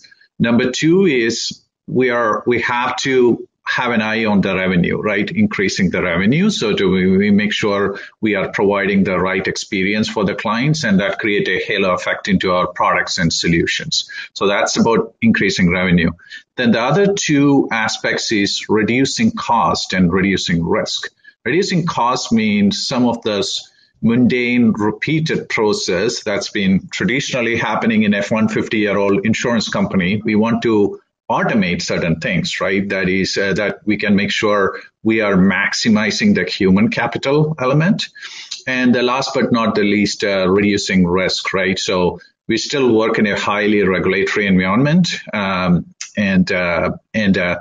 we got to make sure some of our calls from advisory perspective, it's all compliant, and that's where we are trying to use NLP and translate that into speech to text, all that capabilities to make sure we are not providing, we are following a structure to the calls and making sure it's not, we are providing the right advice and fiduciary guidance to the client. So those are the four business outcomes, like elevating client experience, increasing revenue, reducing cost, and reducing risk.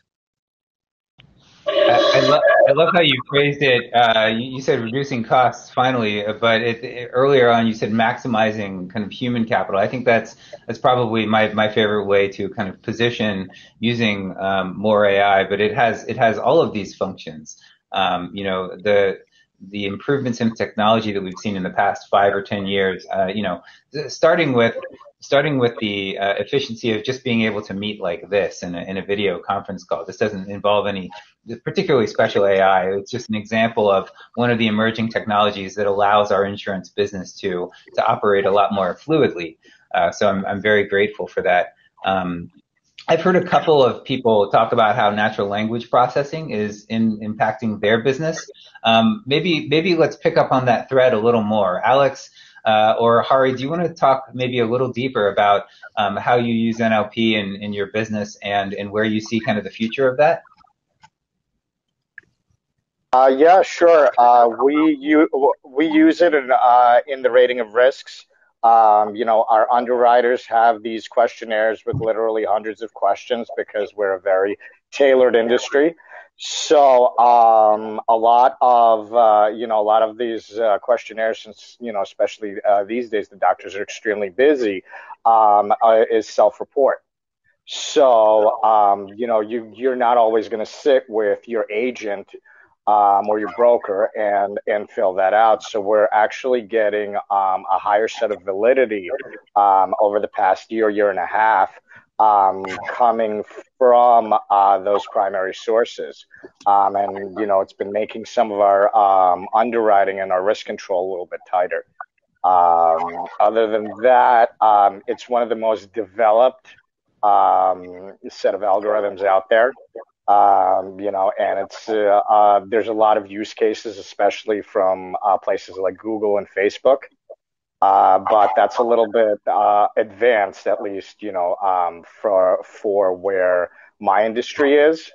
Maybe some of the other lines are probably going to have a easier time implementing it. Yeah. So just to add to that, in our case, the use case from a distribution perspective that's coming across is the client might start a call with the advisor from an insurance perspective, right? So they need a life insurance. It could be a term life insurance or it could be a permanent life insurance, right?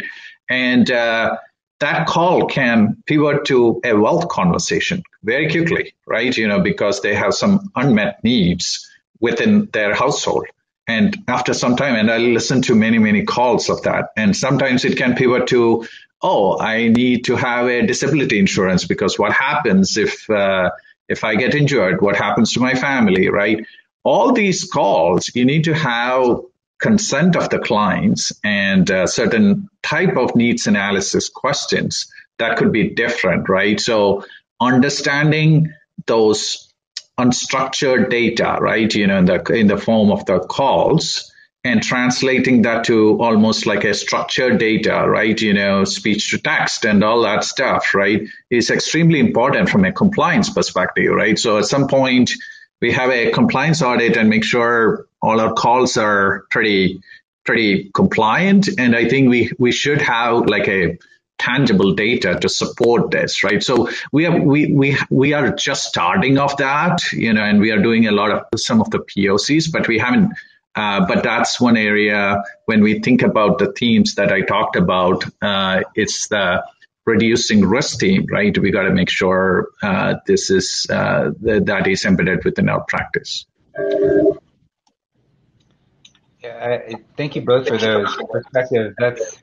You're actually kind of jogging something in my mind. I know that the NAIC, the National Association of Insurance Commissioners here in the U.S., put out, I think it was a paper about last August, and it was the 6 pillars of like the ethical use of AI, and that leads me to ask, what are some of the data considerations that you all have? Mahela, you and I talked a little bit over email, and Misha, you and I also corresponded about use of data. So I'd like to get this panelist perspective on what are the considerations you have with the influx of massive data. Maybe I'll start with Misha, then go to Mahela. And of course, any others welcome to chime in. But Misha, tell me about your experience, understanding your clients' data in regards to AI. Yes, absolutely. Can you hear me okay, Robert? Great. So, when we think about data, right? When we think about what has AI looked like over the past couple decades, right? A lot of companies over the last few decades have hired those teams of scientists to build out the models and look at the trends and the characteristics. And a lot of companies still do that today. But then we saw a shift, right? There was a big focus on that data warehouse, the data lake, right? And we get a lot of questions around, if I have all of this data and I still have that team of scientists, or I want that team of scientists, do I even need AI? And the answer is absolutely, right? Artificial intelligence and machine learning has certainly proven it can boost automation and production. But for a visual for a moment, let's think about data as this massive ocean, right? And AI is that navigator, and that data needs to be accurate, and it needs to be consistent, and it needs to be framed in the right context. And so you can imagine now coming into 2021 and 2022, right? You have the power of marrying that data with science and now AI, and we are positioned for great success. And I think data is still so important, but you really need AI to be that navigator.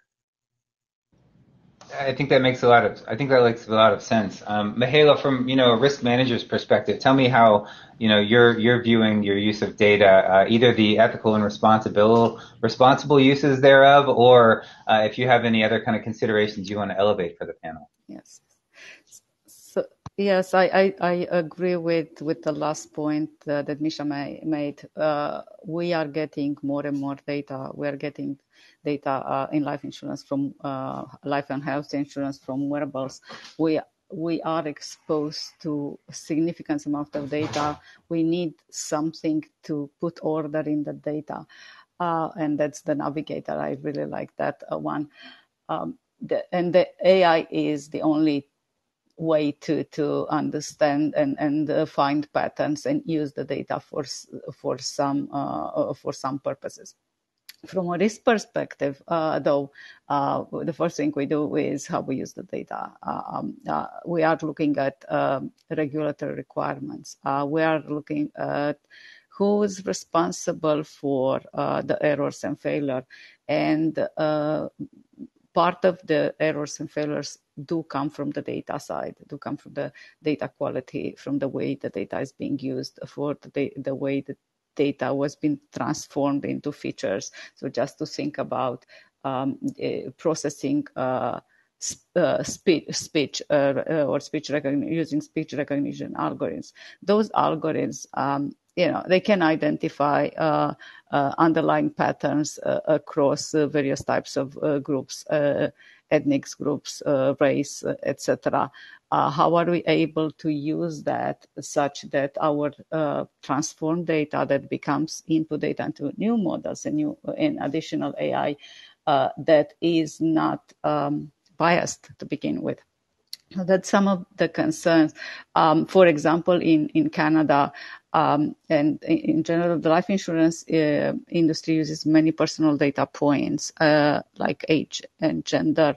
The actuarial tables are built on those, and that's legal usage. But is this still okay if we use that in an AI, in a powerful algorithm, in something that self-learns and evolves? And that raises even more questions.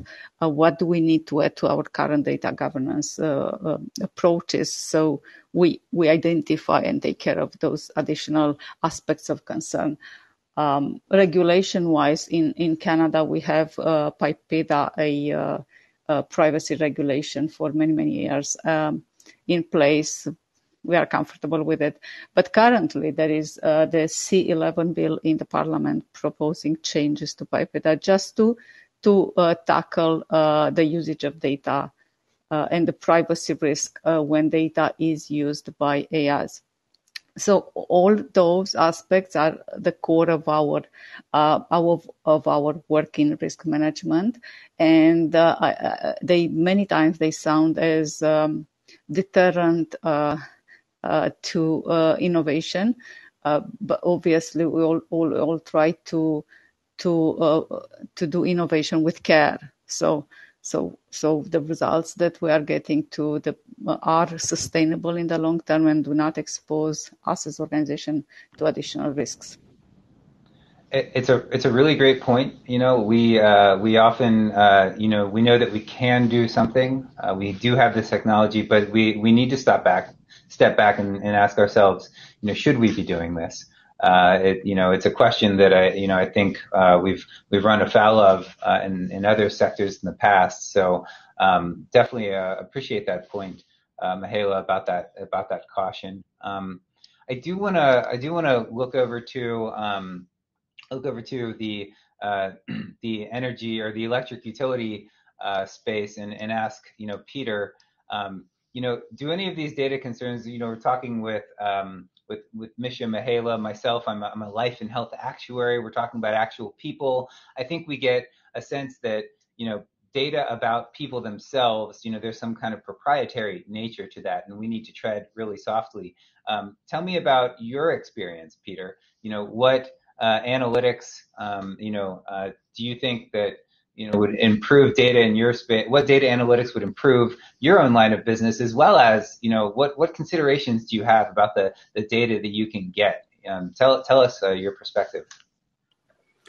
Yeah, thanks. That's an interesting perspective for us, and certainly customer data is always at the forefront of our protective schemes, but we need to give the same consideration for the insurance data, because a lot of times that has to do with the public who may or may not be customers in the same traditional sense.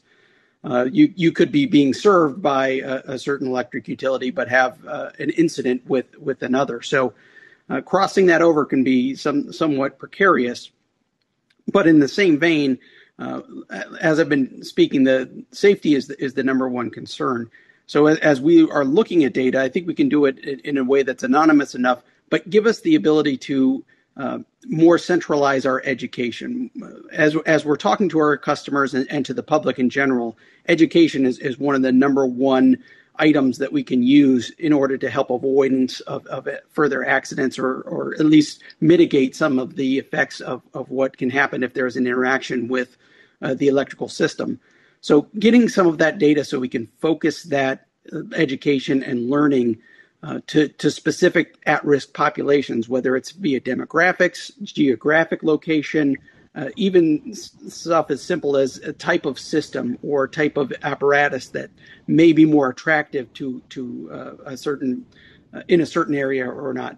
All of those things can help us really focus our educational programs and be much more effective with them than what we traditionally have been doing, which is kind of almost a traditional advertising campaign where you blast it as far as you can and can't have a specific message or a tailored message that might be more impactful than just hearing stay away from electric lines. You can be a little bit more prescriptive about what you want to talk about and educate them about specific things that you need to avoid when you're interacting with the system.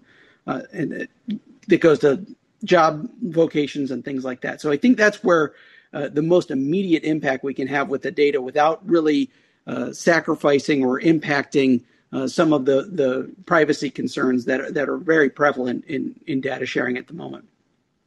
Those are really actionable things that you can do. You're getting actual new intelligence maybe you couldn't get 20 or 30 years ago, and you're able to provide that as a value to your customers. That's pretty cool.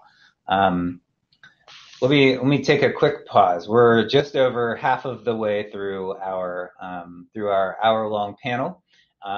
For the next few minutes, I'm going to ask our panelists to where we've been talking about for the past 20 or 30 minutes, we've been talking about our experience thus far with AI in our sector. I want you to look to the future, think 5-10 years down the road, and start thinking about how might AI, machine learning, any other kind of related technologies impact the business that you do. You can be specific or general. I'm going to start with Hari in just a minute, but I do want to say to all of the people that are logged on, let's ask questions in the Q&A for our panelists, so that if you have any questions from, again, I mentioned this really diverse set of insurance industry perspectives. Please start typing those questions into the Q&A, and we'll take as many of them as we can. I expect we'll have 10, maybe 15 minutes towards the end to have some more back and forth. But Hari, let me turn to you. Tell me how AI is gonna influence your job, your role, your sector in the next 2, 3, 4, 5 years or so. Yeah, no, I can just provide some thoughts, right? At least this is what I am trying. I don't have a perfect sort of a crystal ball like many of you guys have, but what I'm trying to do within my team is starting the building blocks, right, towards initiating AI at some point of time, like, within a year or so. So how I'm thinking about is, I always like to think, start small, think big, scale fast, right? So you have to start small. So what that means is, I like to think that there is no AI without IA, means information architecture. There's no artificial intelligence without information architecture, right? So what I'm trying to do is making our data capture ecosystem very stronger, right? So first of all, I like to say, first party data, right? We get a lot of data from our group business, individual business, some of our partners, all that stuff. So that ecosystem of data gathering should be very robust, right? From once you have the data, then we can start building some insights out of it, right? And that's where some of the models that different panelists were talking about, right? That model training and all that stuff, right? So we have certain models like, next best product, cross-sell models, next best action models, all that kind of stuff, right? That's that is getting built within our organization or within our team. So first have those two, have the culture of data gathering and data insights clear before we move into how to activate this, right? In our case, we can activate that for our advisors and start small, again, just providing basic nudges to them. Or we have a client experience portal, right, where we can start doing some simple nudges, right? Using basic rule-based decision making. And once you get good at it, then you can move towards an AI-based culture, right? Have the machines predict based on certain life events of our clients or the advisors they are serving. Can we have much more better sophisticated predictions, right, for the future that can help to create some business outcomes, right, for the clients and for the firm. So I like to think that gathering, building that insights, activating, and then ultimately visualizing that for the advisors to take sales or interaction. That sort of ecosystem has to be developed in the next 3 to 5 years, but you have to start small. But otherwise, if you try to go for a home run instead of a bunch of singles, you probably will lose the organization and lose the leaders. They probably wouldn't understand. You just have to make that gradual progression. That's very wise, Ari, and I think specifically about the data gathering and gathering data that's really useful for your purpose. I find that some of the biggest challenges are getting the right data in our job in order to tackle the questions that we have. And when we don't have the data that speaks directly to our cause, often we look for kind of ancillary or parallel data, and that can lead us into some conundrums.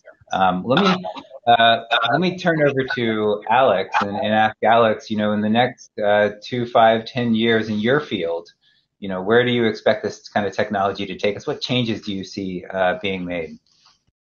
Well, hopefully they'll relax HIPAA so that we're a little bit less siloed in a lot of the information that we are able to get. One of the unfortunate things of working with the medical field is a lot of the data is under such strict protection silo, and half of it isn't even digitized. So I see over the next 5-10 years, we will be able to train some of the more complex machine learning models as that becomes more streamlined. And as you mentioned, Robert, the ancillary data that we have to use to basically simulate some of the cross relationships between certain between certain risks when we do an assessment or whatever kind of valuation we're doing. Will allow us to, do that more efficiently and effectively. But a lot of that does depend on the will of, the government to relax some of those restrictions, especially in our industry. Other than that, the ancillary data sets, especially for MedMal, have been getting, especially in the last 2 years, have been getting better and better in terms of, just granularity and obviously size. That's pretty interesting. That granularity, I only really expect to expand, and I do think we're going to start getting data on, more and more aspects of daily life that we've never really anticipated having data on before.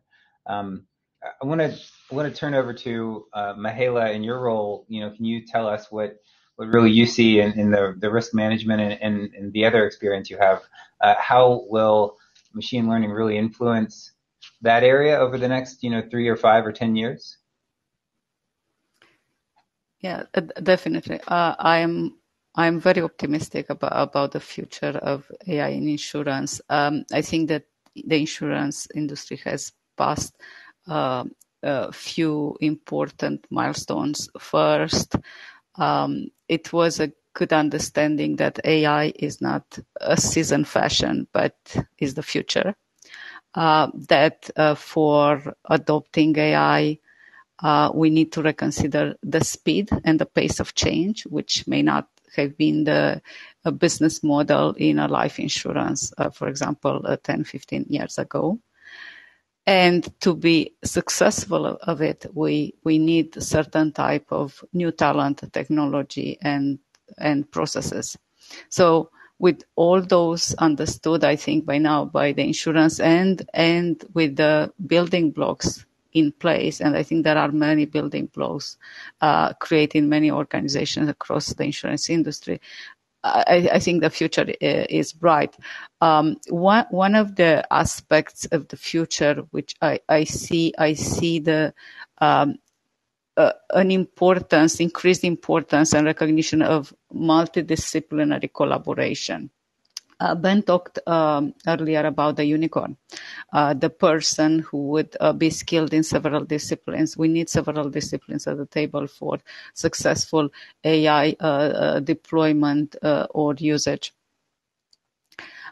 Well, that of course, does not exist. And of course, many individuals, many of us adopt, gain new skills. However, multidisciplinary collaboration with expertise from various fields is absolutely necessary. That will be at center of all activities related to AI.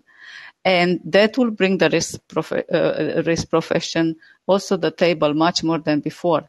That will open opportunities for new career paths from the risk professional side towards wider ways, wider paths for the future, but also from the actuarial side. And it was mentioned before that actuaries start to gain interest in this field too.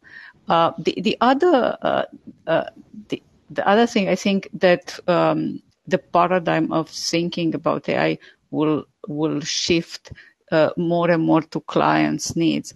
Why? Because we can customize with AI, we can be timely, and we can still automate and keep the operations at low cost and use our resources, our human resources, in the best way possible.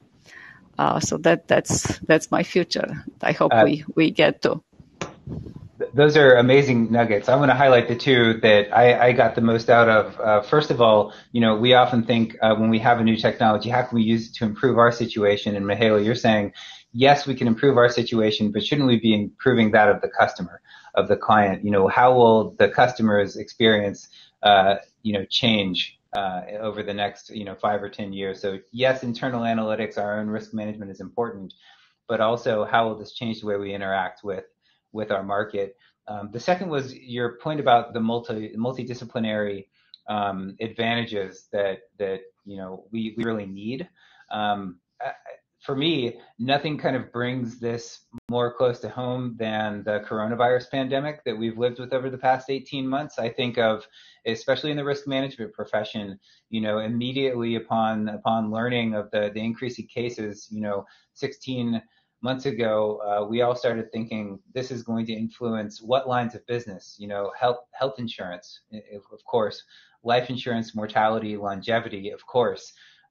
But suddenly it's like everything's impacted, and actually maybe the largest impact of life insurers was not mortality or health or longevity at all, but was really the impact to, asset markets and financial markets and what that does in terms of the guarantees that we can promise to our customers in the long run. So couldn't agree more, in other words, Mihaela, on a multidisciplinary view in terms of using artificial intelligence for our insurance value chain is really critical. And you did touch on the customer experience. I want to go first to Misha, then to Peter.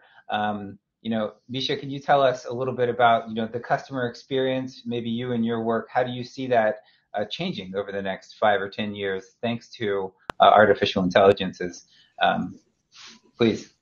Yeah, absolutely. Thanks, Robert. I think, as we are looking to the future, especially in customer experience, we're going to be able to target the right customers more accurately. We're going to be able to provide them that service, provide them that offering, provide them that product. However, that's relying on the data that we have, right? And so that's where the importance of the data, the value of the data, that data integrity is going to be so important and so key, because if I mistarget my customer, I'm going to have to backtrack a little bit and rebuild that trust, right? And so I think, Hari, I love what you said about starting small and thinking big, right? I think it's really important, because as you are looking at your data and you're looking at AI, and maybe you have those scientists, maybe you don't, whatever it is, when you are looking at that ocean and you're navigating to find and locate the right customer, we have to be sure that we trust that data. We have to be confident in that data, because again, you have one shot a lot of times with those customers and with those experiences, and you want to make sure that you get it right and you get it right out the gate. Not to say that you would get it, that if you do get it wrong, you have no way to come back to them. That's just a longer customer journey, right? And so I think having that data, starting small, proving out your AI, making sure that it makes sense, making sure that it's accurate, testing it in the market. I think pilots are really important, and I think customers give a little bit more grace when they know that they're part of a pilot, right? Because they feel like they're a part of building something. But I think customer experience, the success of that is really going to be around the data accuracy and that data integrity component. I think that's incredibly true. I appreciate those insights, Misha. I want to first go to Peter to tell us a little bit about the kind of the revolution that you think that these technologies will bring to your industry, and then I'll let Hari know that there is a question over in the Q&A that well, after Peter talks, maybe Hari, we can take a little stab at that. So Peter, tell me about the utilities and tell me about the changes that are happening in your industry over the next 5 years. Yeah, that's a big question at this point. We're kind of on the edge of a dramatic shift on the electric utility industry as a whole, starting with we've got 10 minutes. So, you can take the whole 10 minutes if you need to. I appreciate that. I might be able to do it. You going all the way from the sources of generation, where we're going to move from fossil-based generation to more renewable sources, to the types of consumption that we do as the prevalence of electric cars and large data centers that are going to enable a lot of this AI technology going forward start to become, they're very energy intensive. So that's going to change the landscape of where electric power is delivered to, all the way down to us as individual consumers, where we're going to see a greater prevalence of smart meters that will allow for real-time understanding of how power usage is or how power is being used at your homes, and turn us a little bit more into consumers when it comes to electric power, as you'll be able to differentiate use of power during typical times where power may be more expensive or may be less expensive. It may be able to inform you that, hey, if you do your laundry at 7 o'clock at night, it's going to save you $10 a year or $100 a year on your bill. So those technologies are all going to start to really push us towards an AI-driven consumerism, but also as an electric provider, it gives us the opportunity to really be a little bit more aware of how power is being used, and then also what is happening on the electric grid as a whole. And as we're able to interpret that and adjust to that more quickly, that leads to a more stable grid. And something that's very important to a lot of consumers is how we respond to storms and how we can stay resilient in the face of storms that may knock out power. Are we able to reroute power more efficiently? Are we able to see where there are trouble areas that we can get to more quickly? And specifically to what I do, incident prevention.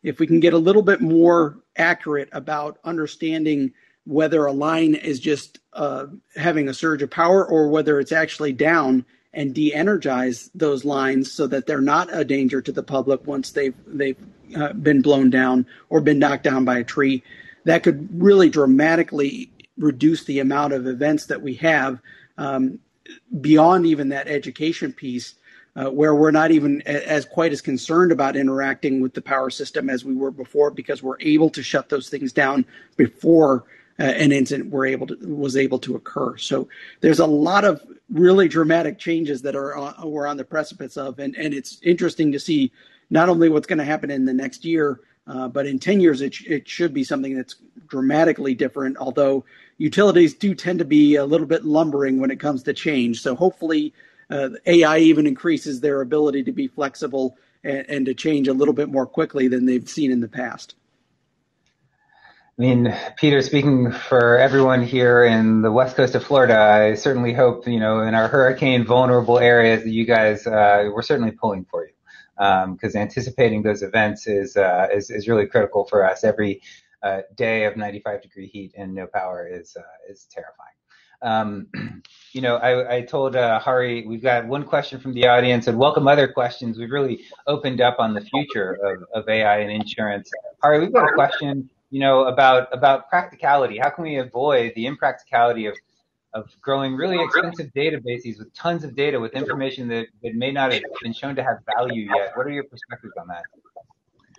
No, that's a great question as just looking at that thread. So I agree, sometimes I think Peter said this well, you can be data rich, but insights poor, right? You don't want to store volumes and volumes of data into that, right? So I agree, the data that doesn't matter, why even store it, right? So that's definitely a good viewpoint. A bit of a counter argument to that is the compute power is very cheap now, right? You can store volumes and volumes of data into, depending on where your organization is at, right? Are you an on-prem organization, or are you a hybrid, or are you a cloud-based organization, right? To store that compute and storing that data is very cheap, right? In my experience, at least, I am not saying this is right or wrong, until you get the data, understand that data more closely, you don't understand the predictability power of that data, right? So, for example, in my experience in past organization and my current organization, see, for example, some of the data that has better predictability, right? In our case, age matters, tenure with our organization matters, deep relationship with an advisor matters for model training and providing that predictability to say, if you have some of these data points, then your models are better. But we found that until we got whole volumes of data, right? We have about hundreds of data points and only 4 or 5 has that predictability power, right? From modeling perspective, and that can create machine learning and AI-based outcomes from a client experience perspective or advisor experience perspective. So until you get through the volumes of the data, and my previous point about start small, right, and think big, but until you evaluate it, you cannot come to an analytics predictability on what's the value, what really matters for you, right? So, and that's how I learned. And many times I failed to just go after some data points you feel that mattered and didn't get to a good outcome. And, just kind of learn, iterate from that data, that volumes of data. So hopefully I provided some color on that. Yeah, that's very helpful. Thank you so much. We're coming up to the end of our hour. I'll leave a couple of minutes if there's any kind of parting thoughts. I want to thank Nitin for pulling together this group, and I want to thank our panelists, Misha, Hari, Alex, Mahela, and Peter, for joining us from all across North America, and for giving us their perspectives from a variety of backgrounds, which I think is really important. As Mahela said it well, having kind of a multidisciplinary approach to some of these questions can really improve our solutions. I'll open it up to the floor. If there's any final remarks, you're welcome to have another minute or so. So in the absence of that, Nitin, I just want to say thank you again, AI Course, sure, for having us. And, we're about at the top of the hour or the bottom of the hour for the next presentation. Yeah, I think we are exactly on time. We have 3 minutes. That's the beauty, I think, of the time which you have. You want to wrap it up in that particular time. But I was amazed to see the quality of, I can say the quality and variety of talks which you all had in your particular domains. Right from Robert, you handled it perfectly well. The panel discussion was amazing. You introduced everyone first. That's the best part. And then gave the questions, and yeah, we had the audience question as well. And it was, obviously there has to be some contradictory agreement, means Hari said something and there's a contrary to that. I think it's a perfect one, and it's a perfect way to network with each other. Thanks a lot, everyone, for your valuable insights. Any parting thoughts before we close for the panel discussion? I liked it personally. This was excellent panel discussion. Any parting thoughts from any one of you? Thank you for having us. Thank you. Thank you, Nadesh. Thank you. Great. Thank you so much, Nitin and Robert. Thank you, guys. Right. Take care. Have a lovely day ahead. Have a lovely weekend ahead as well. You as well. Bye. Yeah, bye. So, guys, we'll quickly move on to our next presenter, which is Atul Vora.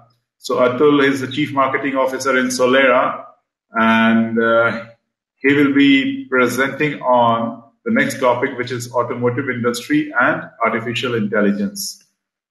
So may I ask my colleague Erwin to do the honors as well? I think Atul is joining. So he has just joined and he will be joining, I think, in 1 minute.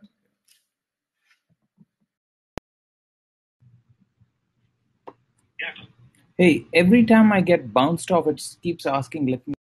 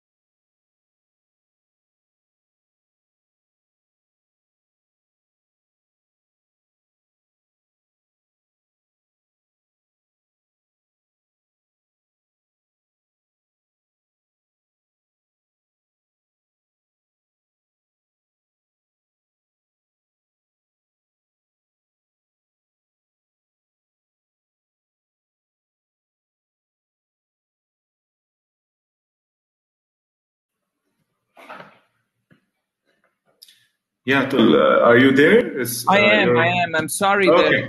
There seems to be some gremlin and. Okay. You are there now. Perfectly well.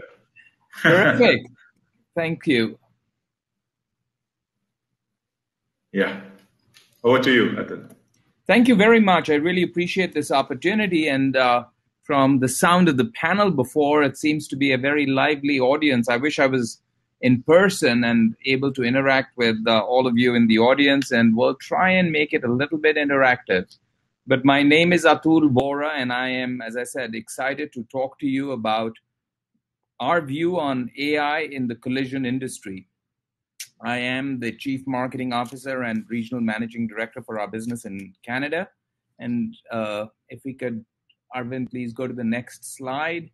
So I want to very quickly, we have only 20 minutes, spend a couple of minutes on the company so that you know why we have the credibility to speak about collisions, and then get into what we believe is the state of the art today and where we will be headed. So without further ado, to give you a sense of our credibility on the next slide, please, in the collision industry, if we can go to the next one.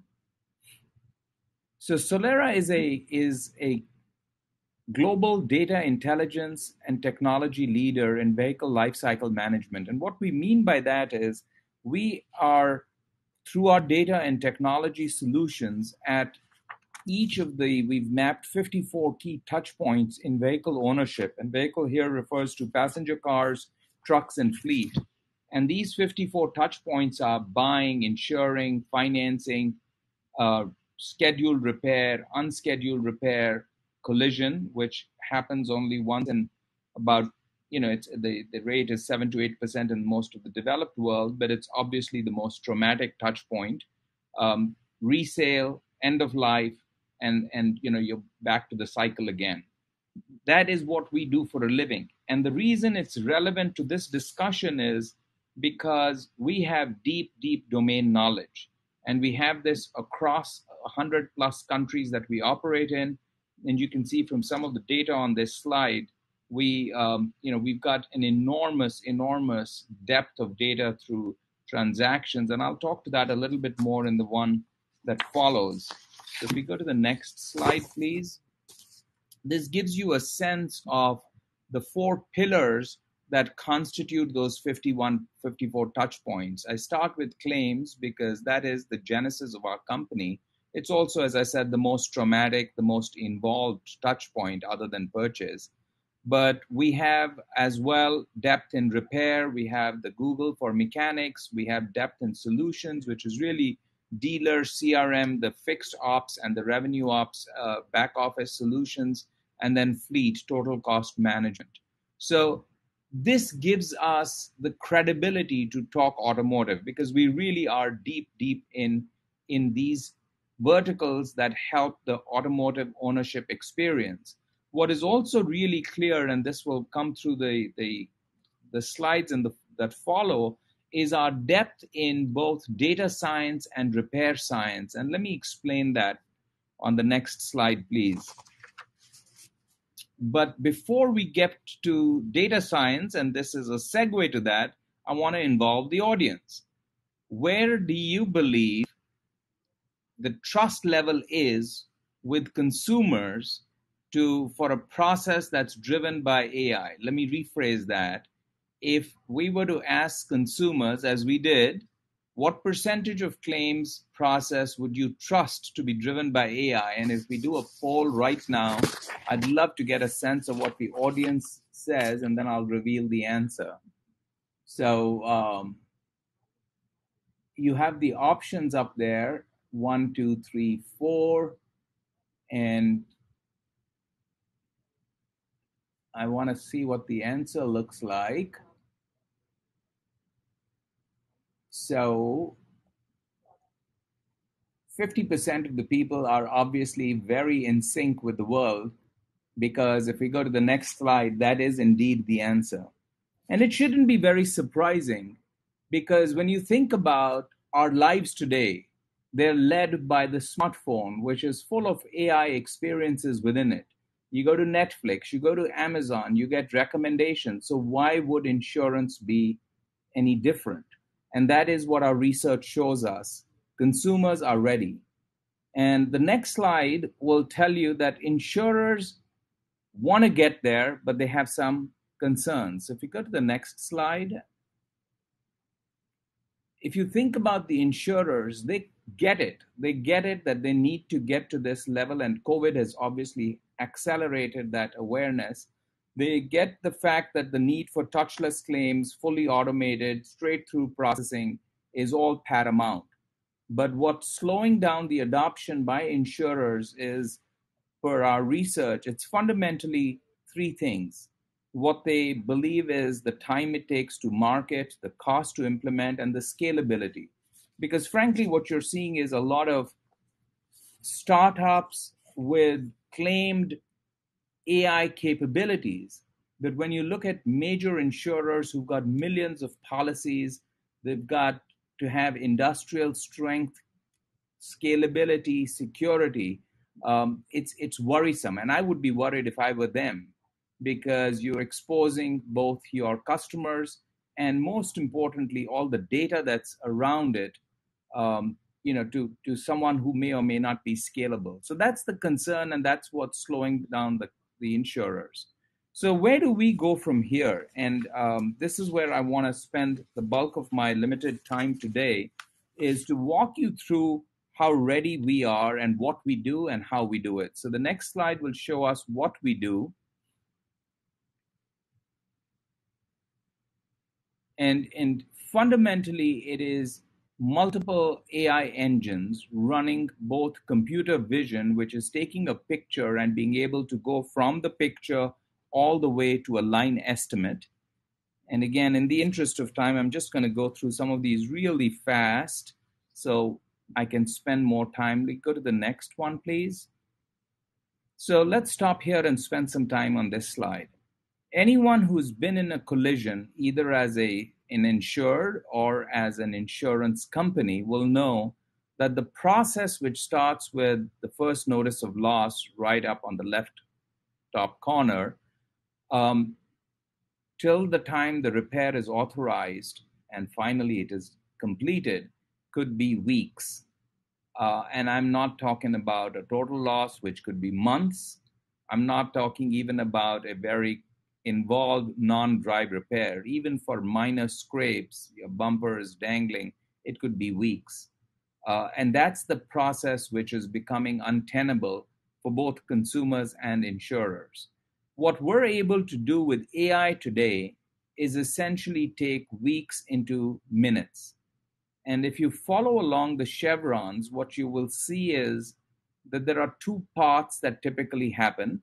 There is a self-service path, which has started in recent times, but it's typically still rather clunky. It involves downloading an application in many cases, and it's incomplete. It's not, you get some part of the process done and then you get handed over.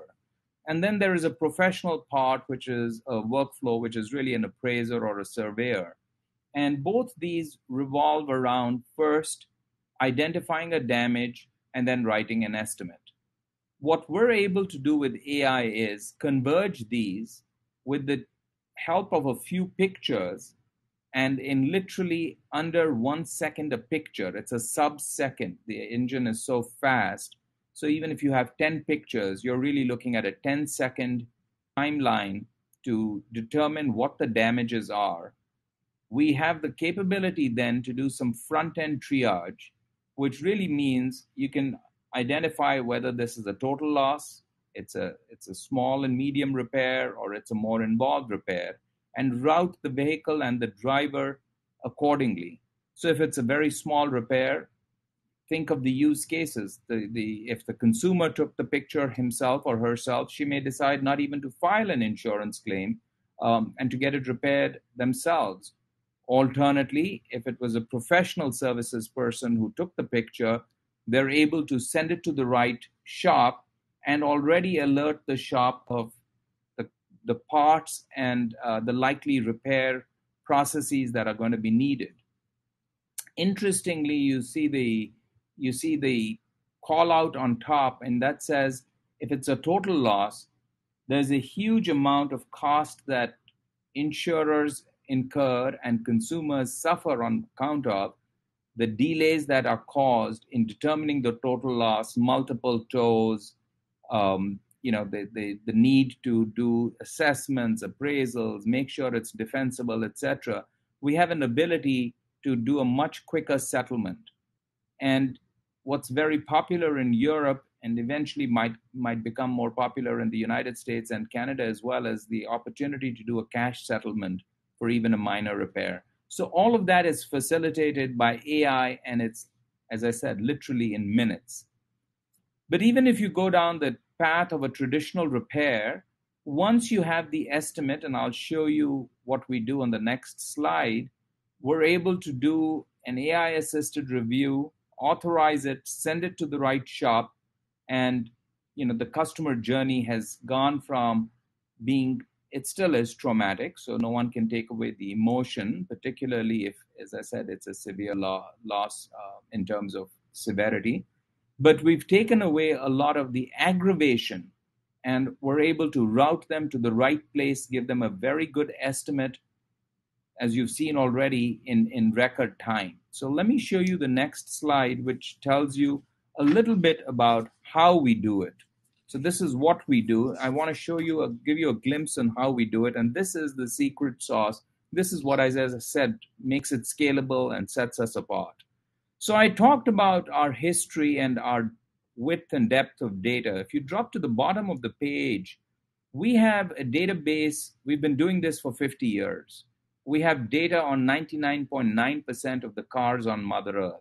So whether you're driving a brand new Tesla or you collided into a Ford Taurus 2001, we have the data on both.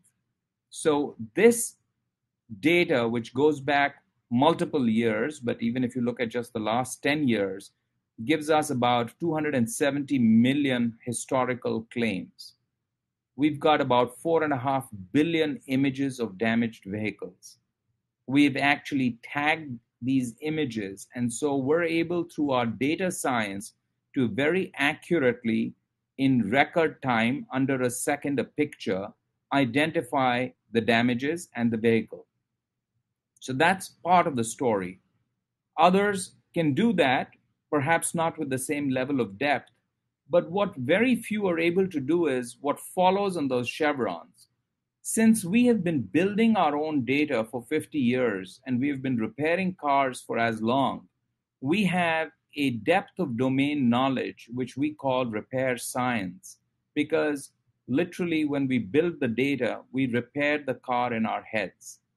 So that level of knowledge enables us, when we get the damage identified, to produce a line estimate for that model, for that vehicle, and that specific damage, which is what you see on the iPhone picture on the right rail. So the point I'm trying to make, friends, is AI is scalable in the solutions we're talking about because it is based on a depth of data science, and it's based on repair science, not statistical approximations. And that's what gives the comfort to insurers. And indeed, as we speak, we've got literally tens of pilots happening around the world because this is exciting and people are ready for it. And as I said, the future is, you'll see momentarily how the future is going to be shaped by this technology. So that's, I wish we were able to interact, but that gives you a sense of how you go from a simple picture taken on a smartphone. We have masks and guided ways to guide that image, but it doesn't require a special app. It's a web link to getting a detailed line estimate, and based on that, to being able to go directly to a repair shop that's already been informed that you're arriving and has at a minimum created the capacity to serve you and perhaps started to pre-order some of the parts. So let's go to the next slide and we'll try and bring this to closure quickly to be in time. So what we believe this is going to do is, first and foremost, give the choice and flexibility. Fundamentally, we live in an economy where consumers want anytime, anywhere choices.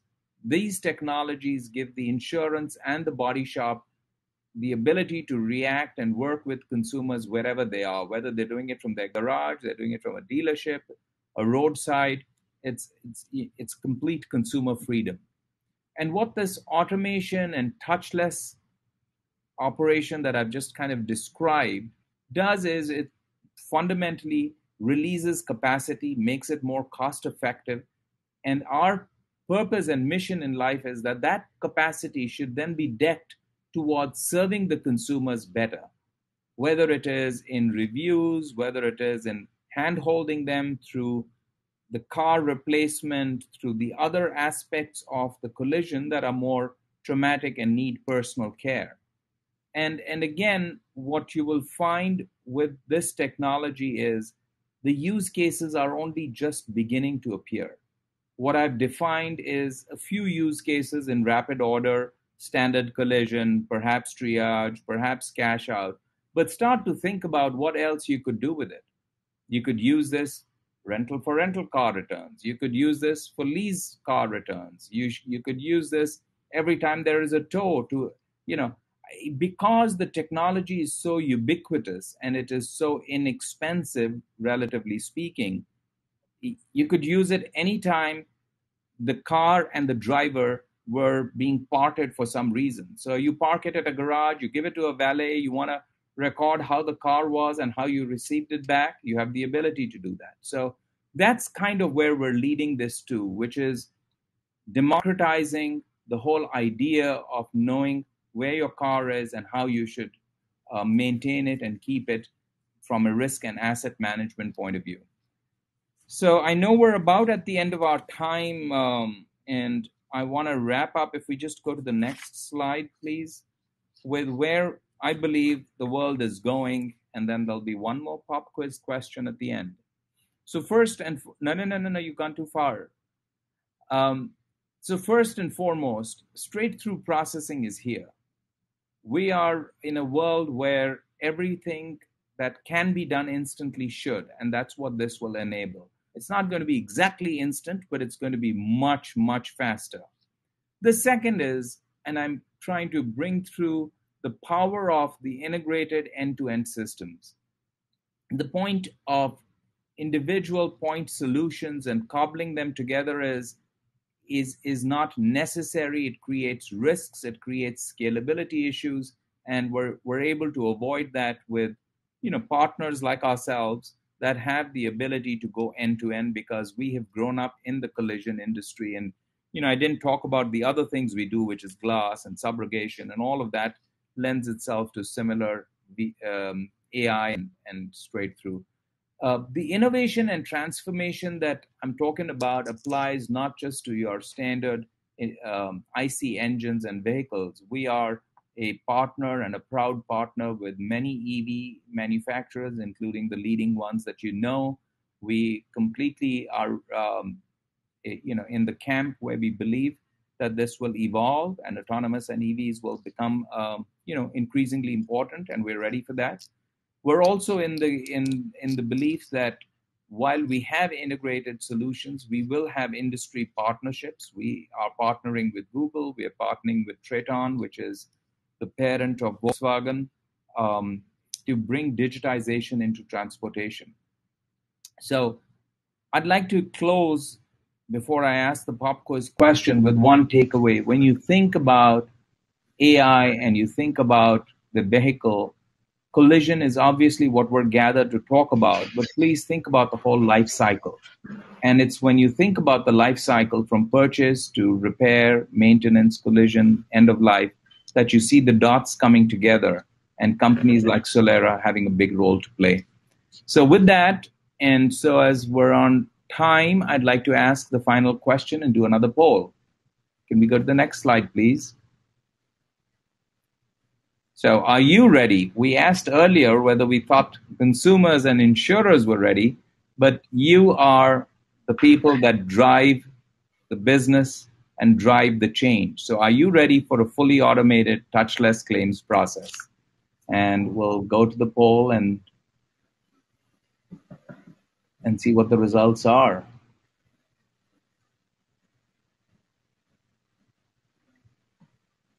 Okay, so I think this is a very realistic and honest group, so I thank you for that. It's only about a third that are ready, as you can see. I would encourage you to embrace the change, because the change is here. And it's not, and maybe the question is loaded, because fully automated, fully touchless is an evolution. But I would really, really encourage everyone on this call to embrace the change. It's not going to be perfect. It's going to be a bit of a rocky, evolution, but it's exciting. It's really exciting because we are going to free up human beings to do what they do best, look after each other. With that, thank you very much for this opportunity. I want to leave my name and number for anyone who wants a follow-on conversation. Happy to engage directly. And thank you so much, Nitin and team, for this great platform, which I've had a few technical issues with, but I appreciate the platform in terms of the ability to reach so many of you. So thank you again. Thank you, Atul. Thank you. And it was a lovely presentation in which you showed basically how automation can do a lot of things in the insurance industry, and how the car claim process can be minimized by using AI. So anybody of you has a question for Atul, please shoot. You can just type in the Q&A section, and Atul will be happy to help you out in case. Yeah. I'd be very happy to take questions. Hey guys, anyone you want to ask questions to Atul, very happy. Otherwise, you can obviously connect to him on LinkedIn.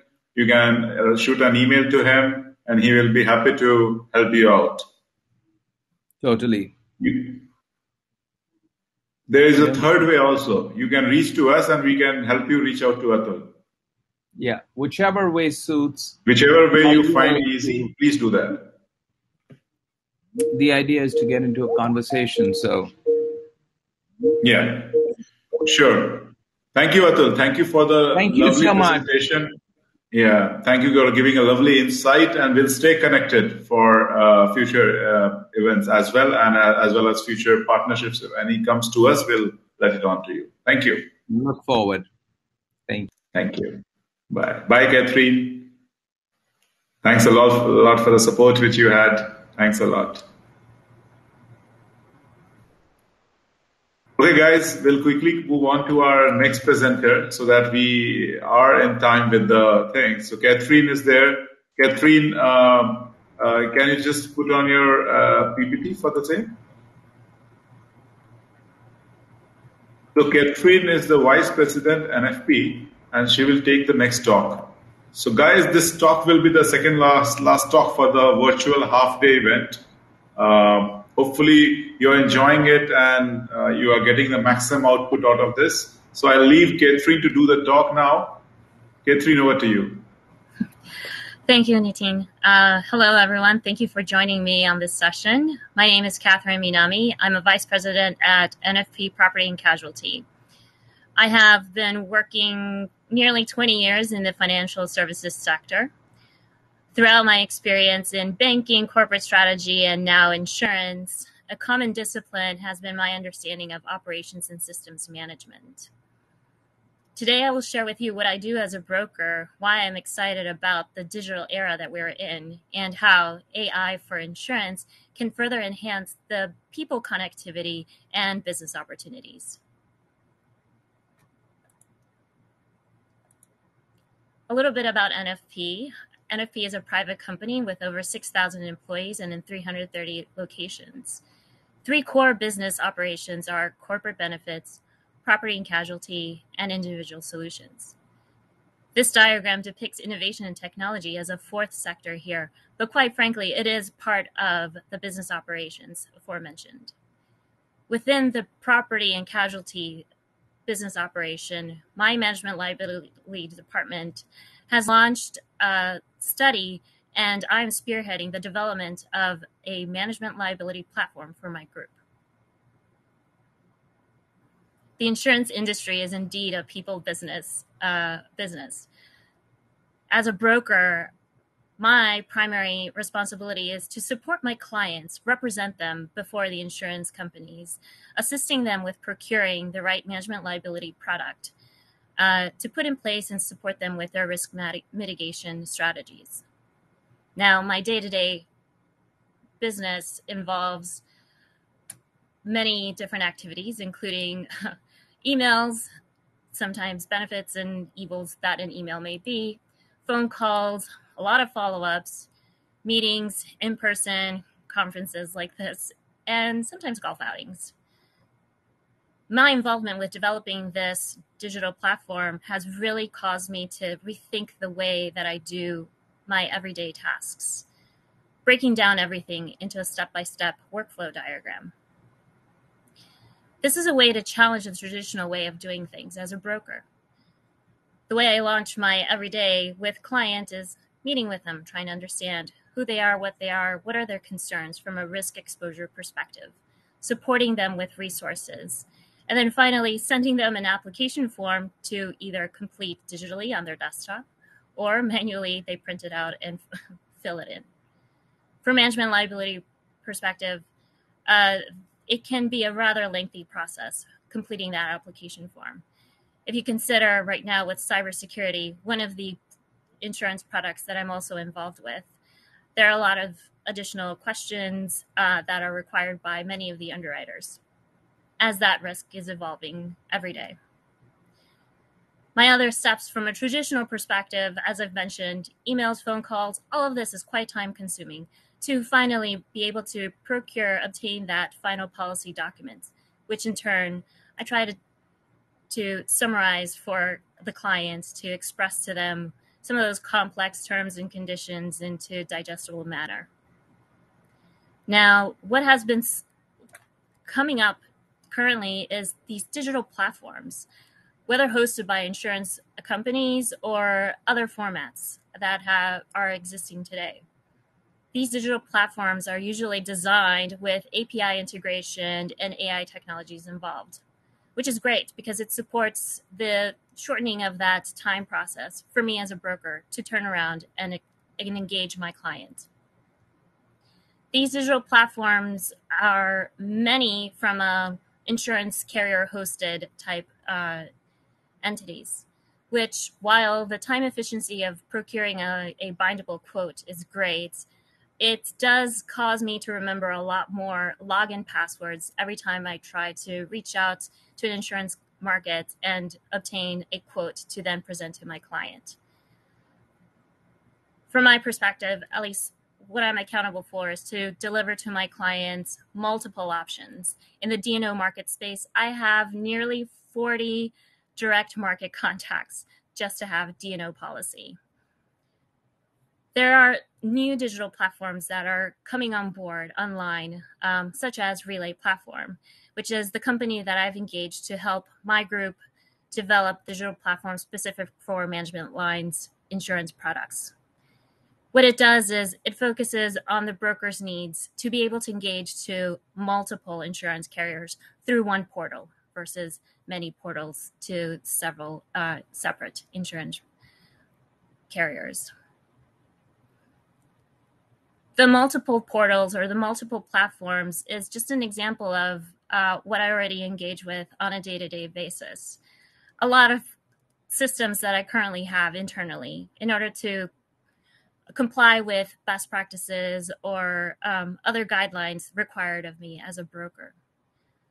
For these multiple systems, I have written a rough draft of a plan that engaging disciplines within the AI toolkit, machine learning and NLP, I think will further improve and enhance efficiencies with my process, and then be able to release a little bit of time there to further engage with clients and strengthen those relationships with underwriters.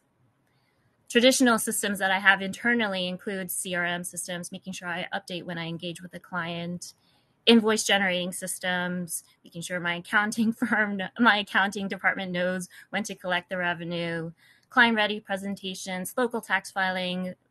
These are finite use systems that it's not just my firm, but I understand from my experience, other companies also have these several disconnected systems. What I envision with AI for insurance is that it'll help connect these systems through a process that can either include machine learning and natural language process. A course taught by a faculty member at MIT breaks down how machine learning can be implemented. And the three ways that he expressed this implementation of machine learning is by designing, formulating the problem into a machine learning problem, understanding availability of data, and the frequency or application of the data. So I see that my fellow speakers here on this conference have sort of broken out the aspects like this within their own AI tools that they are already using today. For a broker's perspective, at least from here, my traditional standpoint where I stand with these several systems, I find that my design of machine learning, I envision, would include capturing all of these repetitive tasks that a broker has to do, and then helping support a more efficient process. The availability of data does exist there, and with the support of digital platforms, we can only further collect that data that will support my conversations with the clients, conversations with the underwriters to negotiate the right rate, terms, and conditions, and then turn around and distribute a concise document that will help the client, the insured, better understand the aspects of their policy. The frequency of the data that is collected can only be further enhanced with AI, as the time that it requires will be shifted from the manual entry into more of the digital capturing, whether it's Python programming, web scraping for publicly available information. I know from my cyber products that there are several vendors that are engaged with insurance markets. And some of these vendors are like web scanning, for example. They can deduce from the publicly available information online any exposures that a particular insured may have from their website and other connectivity that they might have on the internet. Machine learning would be a very powerful tool for brokers, and I know it is being implemented in its many facets with these digital platforms.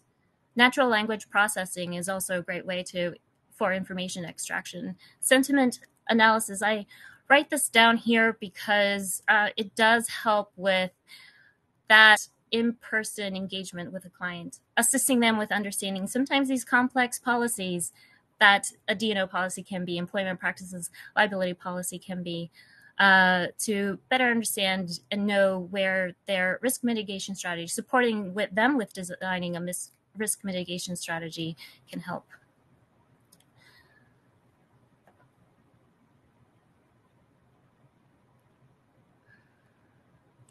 So I've expressed sort of the current state of a broker today with the several systems that exist, highlighted two AI disciplines, machine learning, natural language, following that kind of step-by-step of understanding where the current state is. This is the sort of the process that I have actually practiced with developing the digital platform that I'm working on right now for Management Line's insurance products. I had to depict a workflow diagram, really breaking down every step and identifying where we can improve those processes. Sort of a project management hat I had to hold here. The proposed initiative here was identifying those areas where we could cut the time, understanding the level of effort that would require, engaging our technology experts from a programming standpoint, from a design graphic standpoint.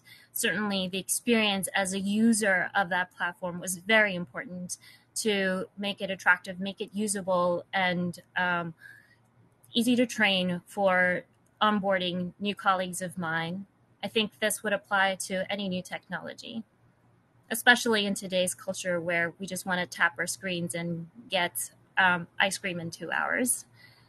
And then plan to action I identify here as having the buy-in from management, developing a committee. So in my example, with developing the digital platform, we have the head of engineering involved, data scientist. I kind of fill in with data extraction internally.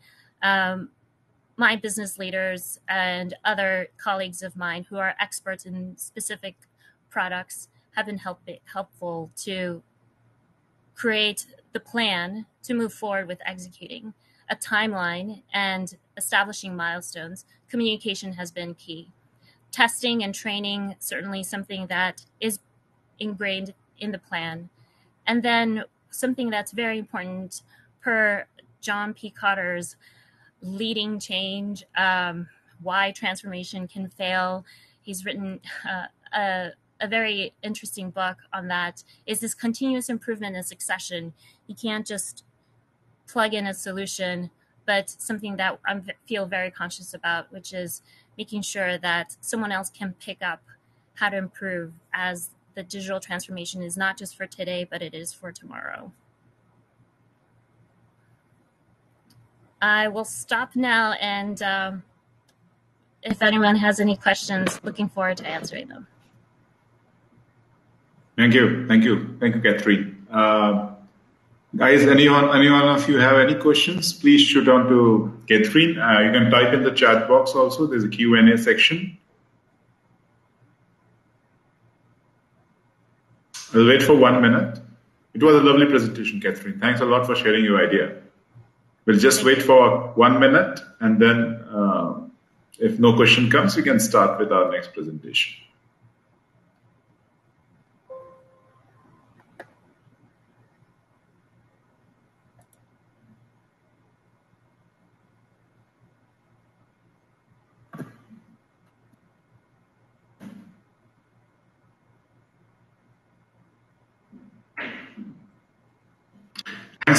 Thanks a lot, Catherine, for the lovely presentation and taking your time and to speak on this forum. Hope to see you in future as well. Thank you. Thank you very much. Thank you. Thanks a lot. So guys, I know in a half day we had so many presentations, but this is the presentation you have been waiting for and you want to listen to Dietrich. Dietrich is from Swiss Re. And see, Dietrich, there's one part, first presentation and the last presentation for the day always gives an insight to the audience and to people who are listening to you. So, so it's always best thing. That's a wonderful honor to have. Thank you. Thank you so much for organizing it that way. It's great to have you, and obviously you represent a great company as well, Swiss Re. So I'll hand it over to you. I'll just read out the topic details to the audience so that they are aware of what you'll be going to speak on. So Dietrich will be speaking on how AI is in automotive and mobility insurance from a global reinsurance perspective and applications. So over to you, Dietrich, for the last talk for the day. Thank you. Thank you. And maybe just a quick check. Can you see my screen, or is there anything presented on the screen right now? Not at this point. Oops. That would not be as intended. Let me see. Okay. Oh, sorry. I have to actually accept to share. So yeah. Yes. That could become better. Yes. Wonderful. Thank you. Yeah, thanks again, Nitin, for the nice introduction and from having me as a speaker today. I'm really excited to share some of our perspectives on the topic of AI and how we apply that, and specifically in the mobility domain, automotive and mobility, as the title suggests. So I hope so far, everybody enjoyed today. I think it was quite intense. I could follow some of the presentations, and I found it very, very insightful. As for myself at Swiss Re, maybe just a quick introduction. At Swiss Re, I take the responsibility for thought leadership development and commercialization of claims and connected vehicle products and services with our clients. So I talk to clients where we bring our solutions to bear. I specialized in the domains of connected mobility and claims and vehicle telemetry.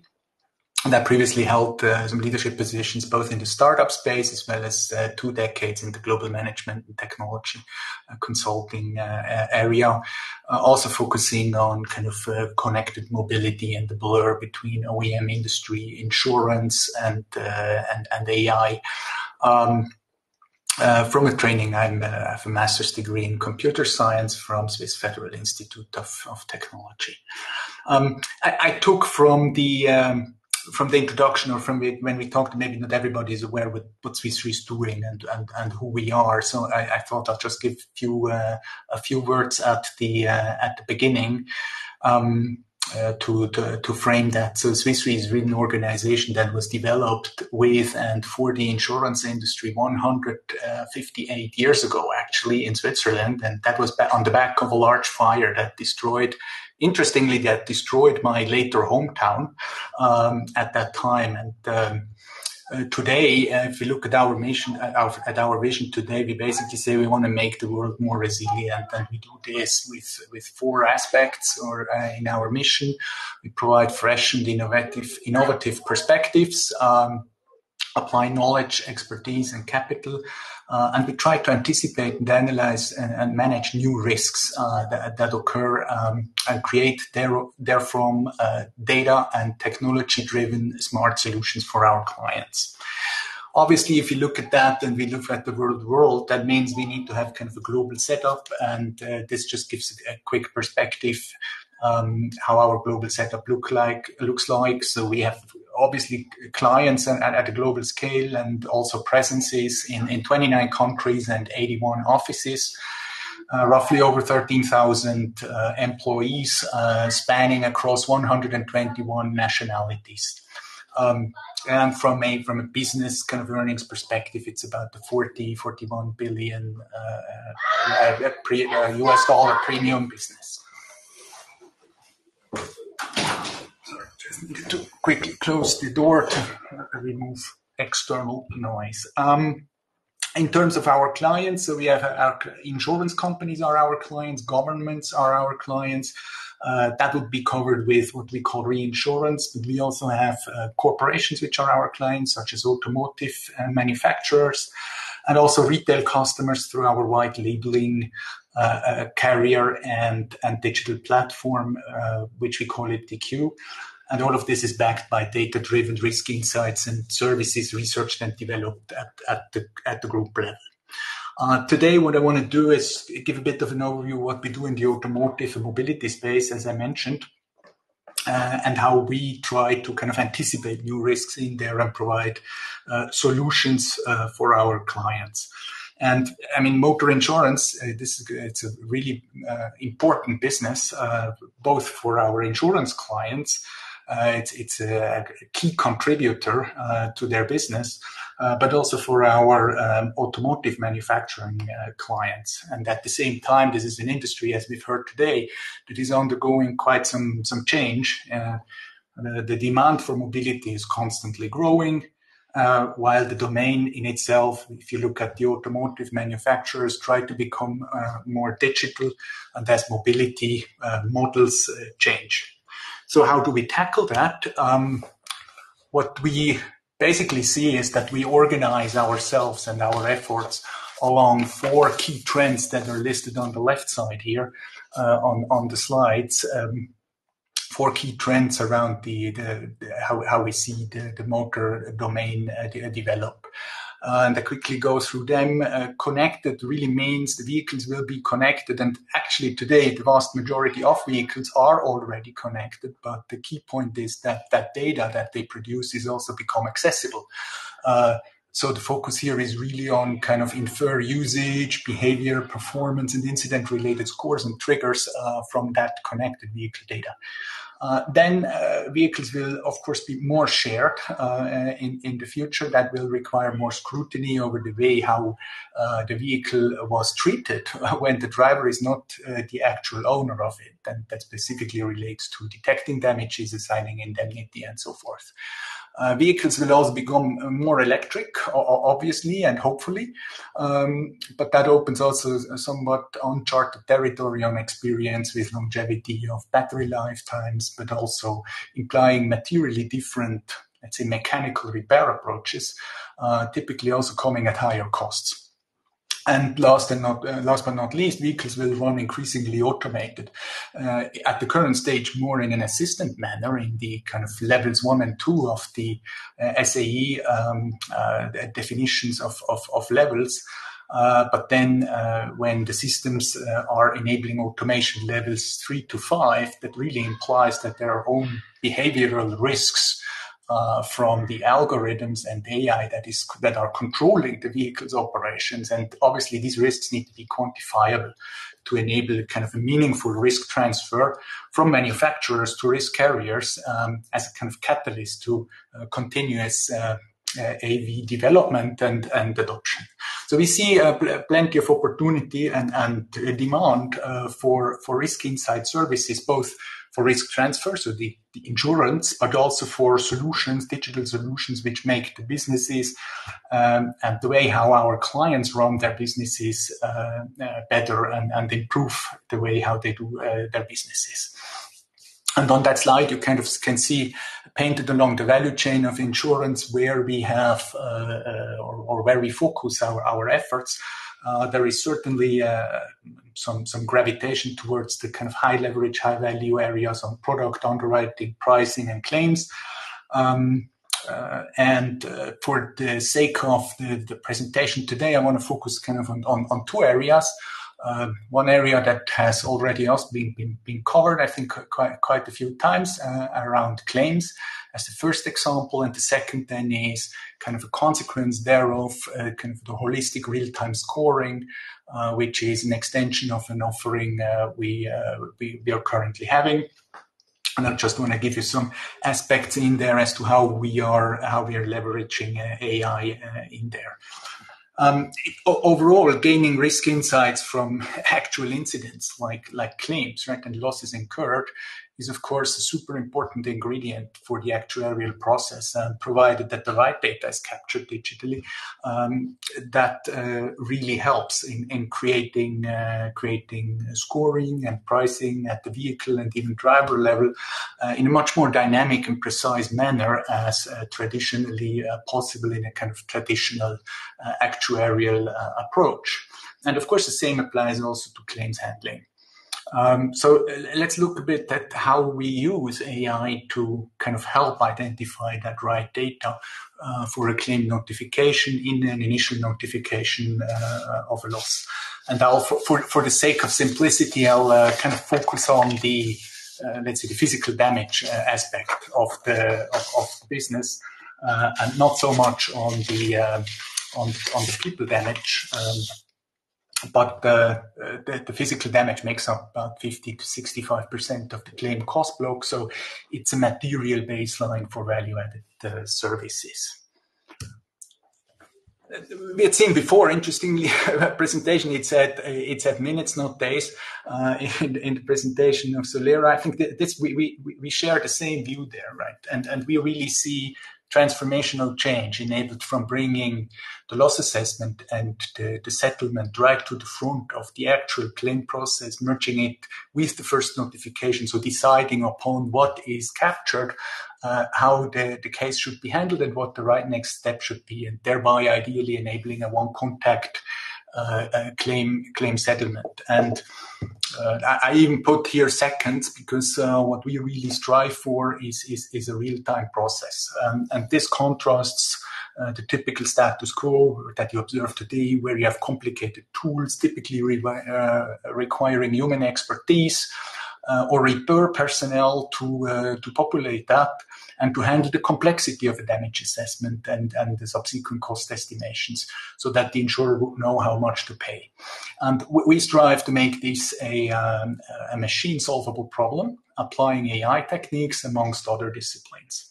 And that obviously will shorten the time to decide the settlement of a claim from days, as I write here, to seconds or maximum minutes, and providing a much more immediate and contemporary user experience to the person that is actually notifying the claimant, with substantial subsequent cost savings.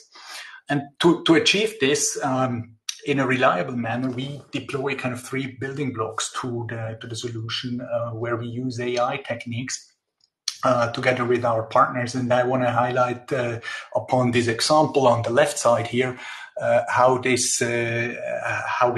do this. So this kind of stylized the damaged car picture on the left.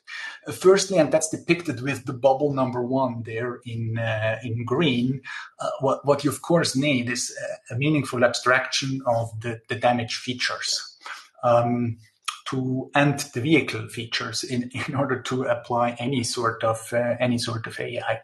And if you think about vehicles, they're inherently complicated constructions of anything between 5 and 10,000 distinctive parts for each manufacturer and each model, and then with on top of that the high degree of individualization potential with extra equipments.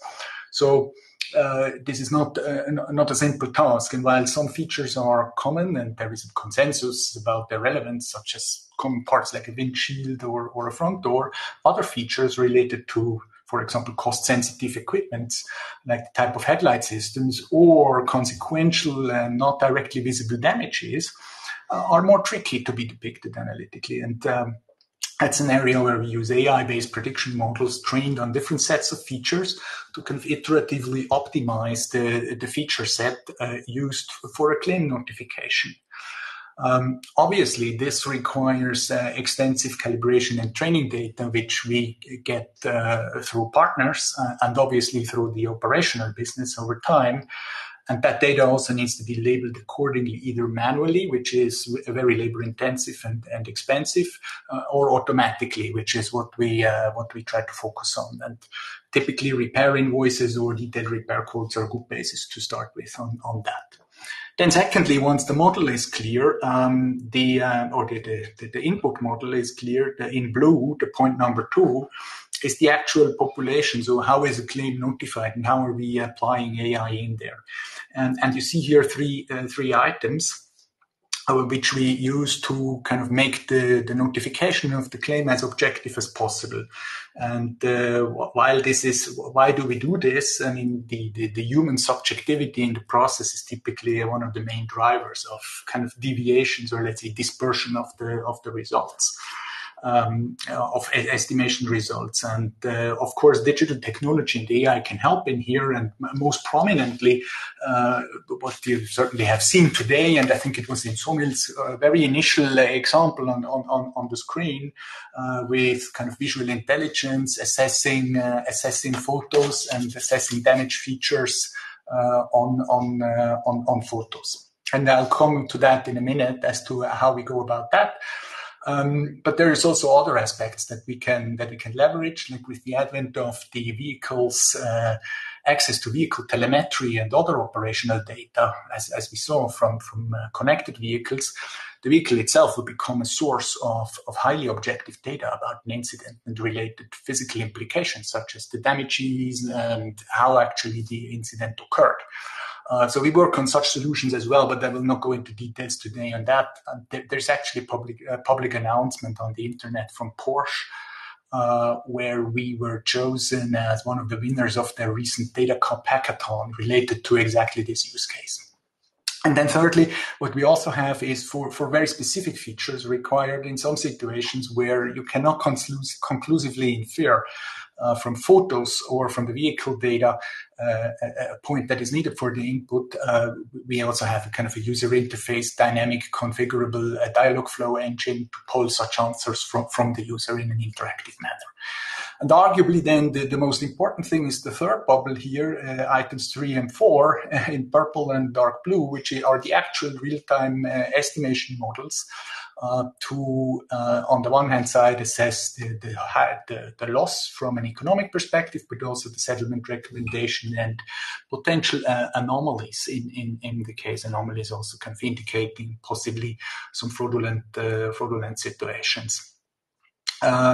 I'll not go into the details how we achieve this, other than kind of mentioning that we do this also in a kind of model stacking approach, because you could have very different segments of damage patterns, so to speak. So very light damages, where we go for more traditional approaches, and then very heavy damages like the one on this picture here, where we use a fully predictive machine learned model together with partners to assess the loss.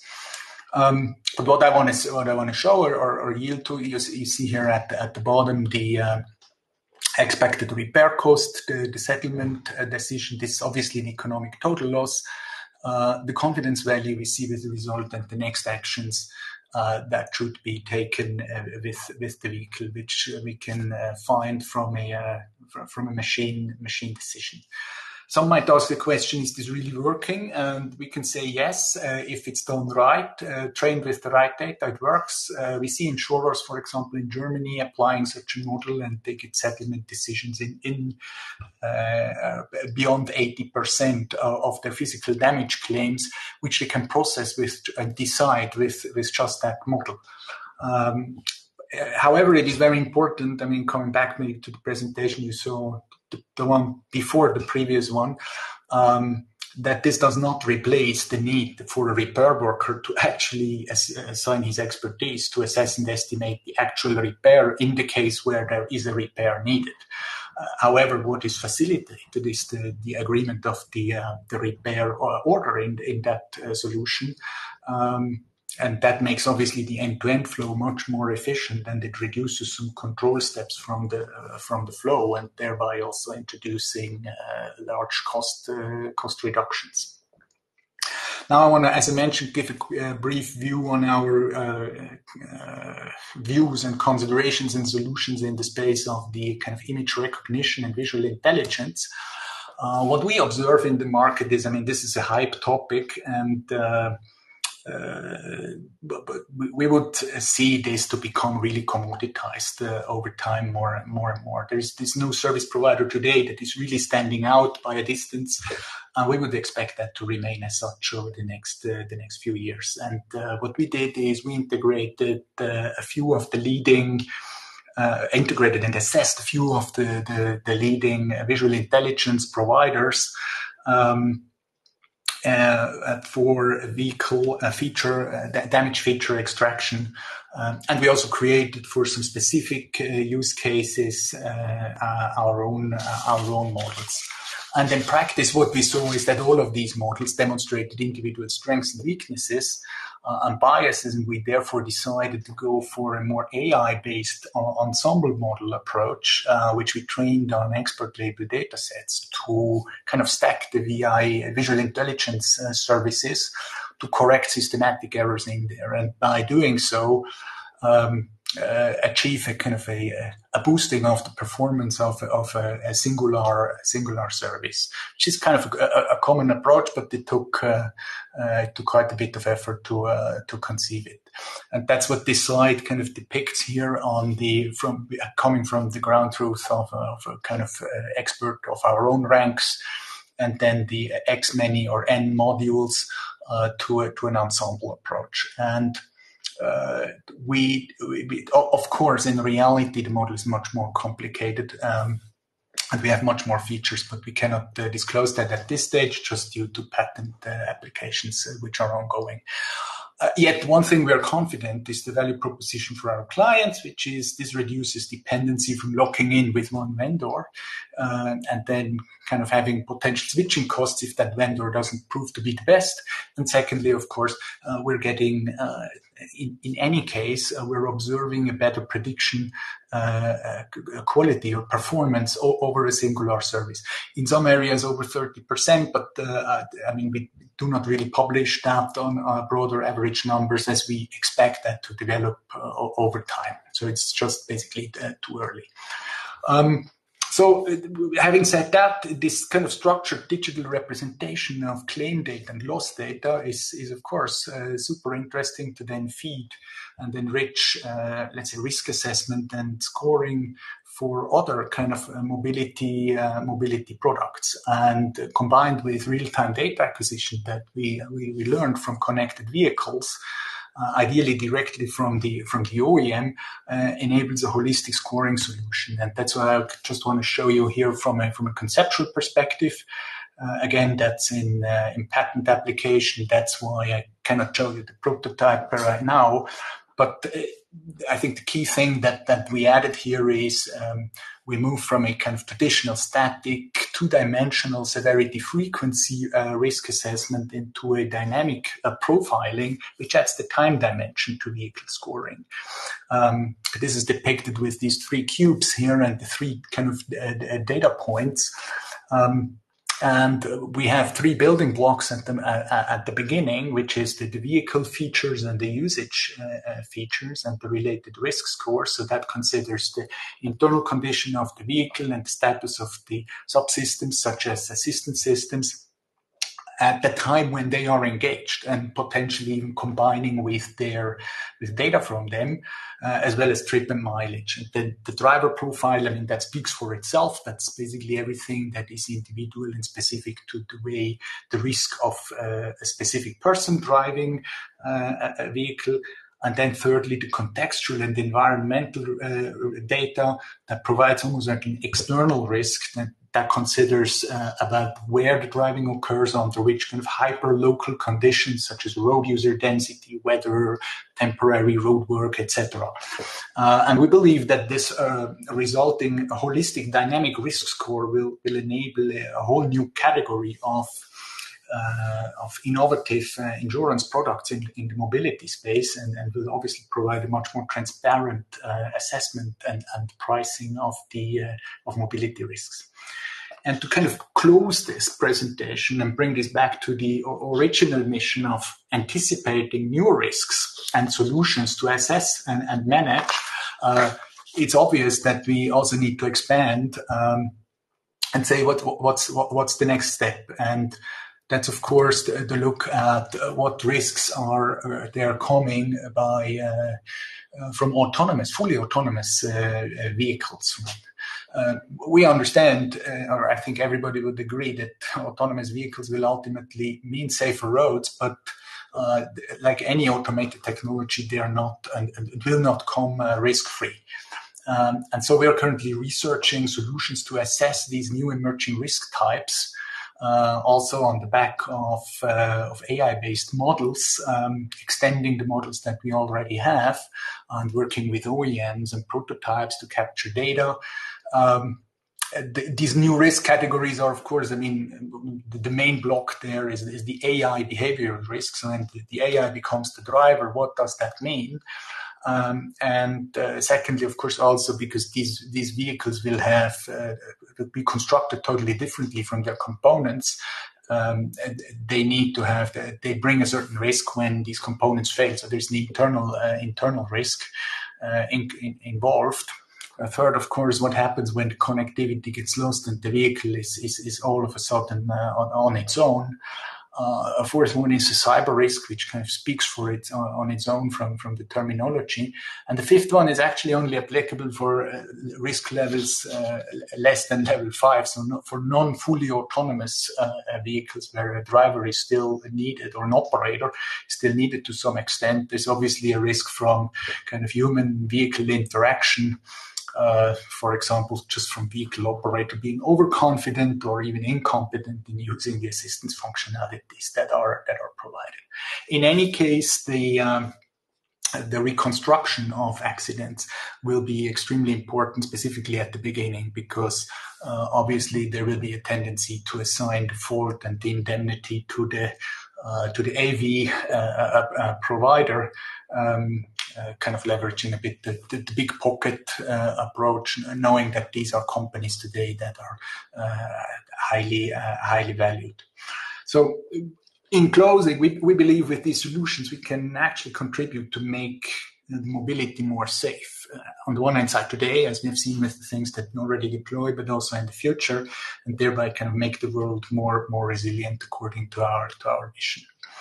And with that, I kind of am at the end of the presentation, and thanks a lot for the attention. I tried to stop the screen share so that I can see you again.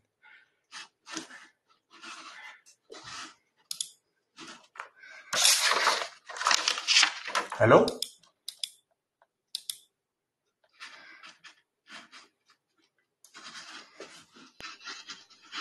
Nitin.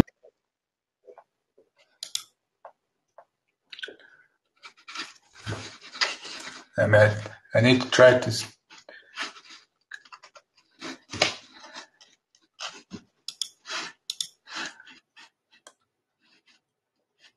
Where can I stop the screen share?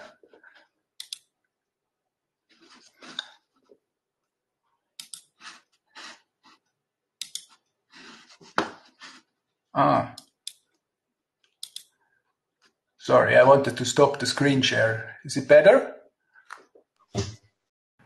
Yes, the screen share is off. Cool. Sorry, I kind of struggled to get into this. I'm not using Chrome usually.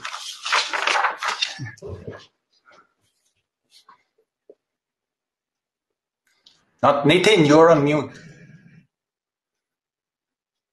Svil.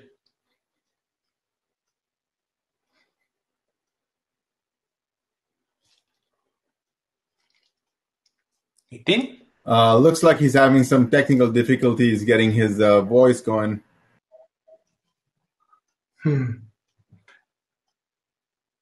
Nitin, I think you're still on mute.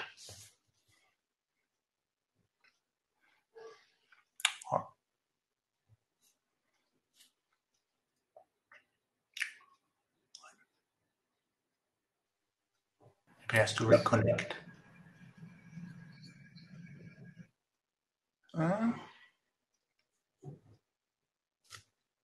No, still mute.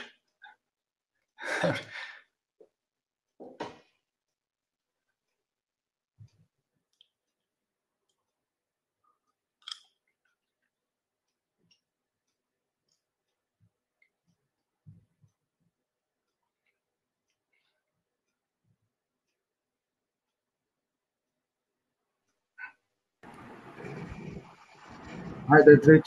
Thank you for your talk. Can I unmute you? No.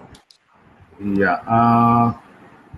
Sorry, there was some technical thing which was happened to Nitin. So thanks for your talk and lovely presentation. And it was an insightful session. Hope anybody have any question for Dietrich?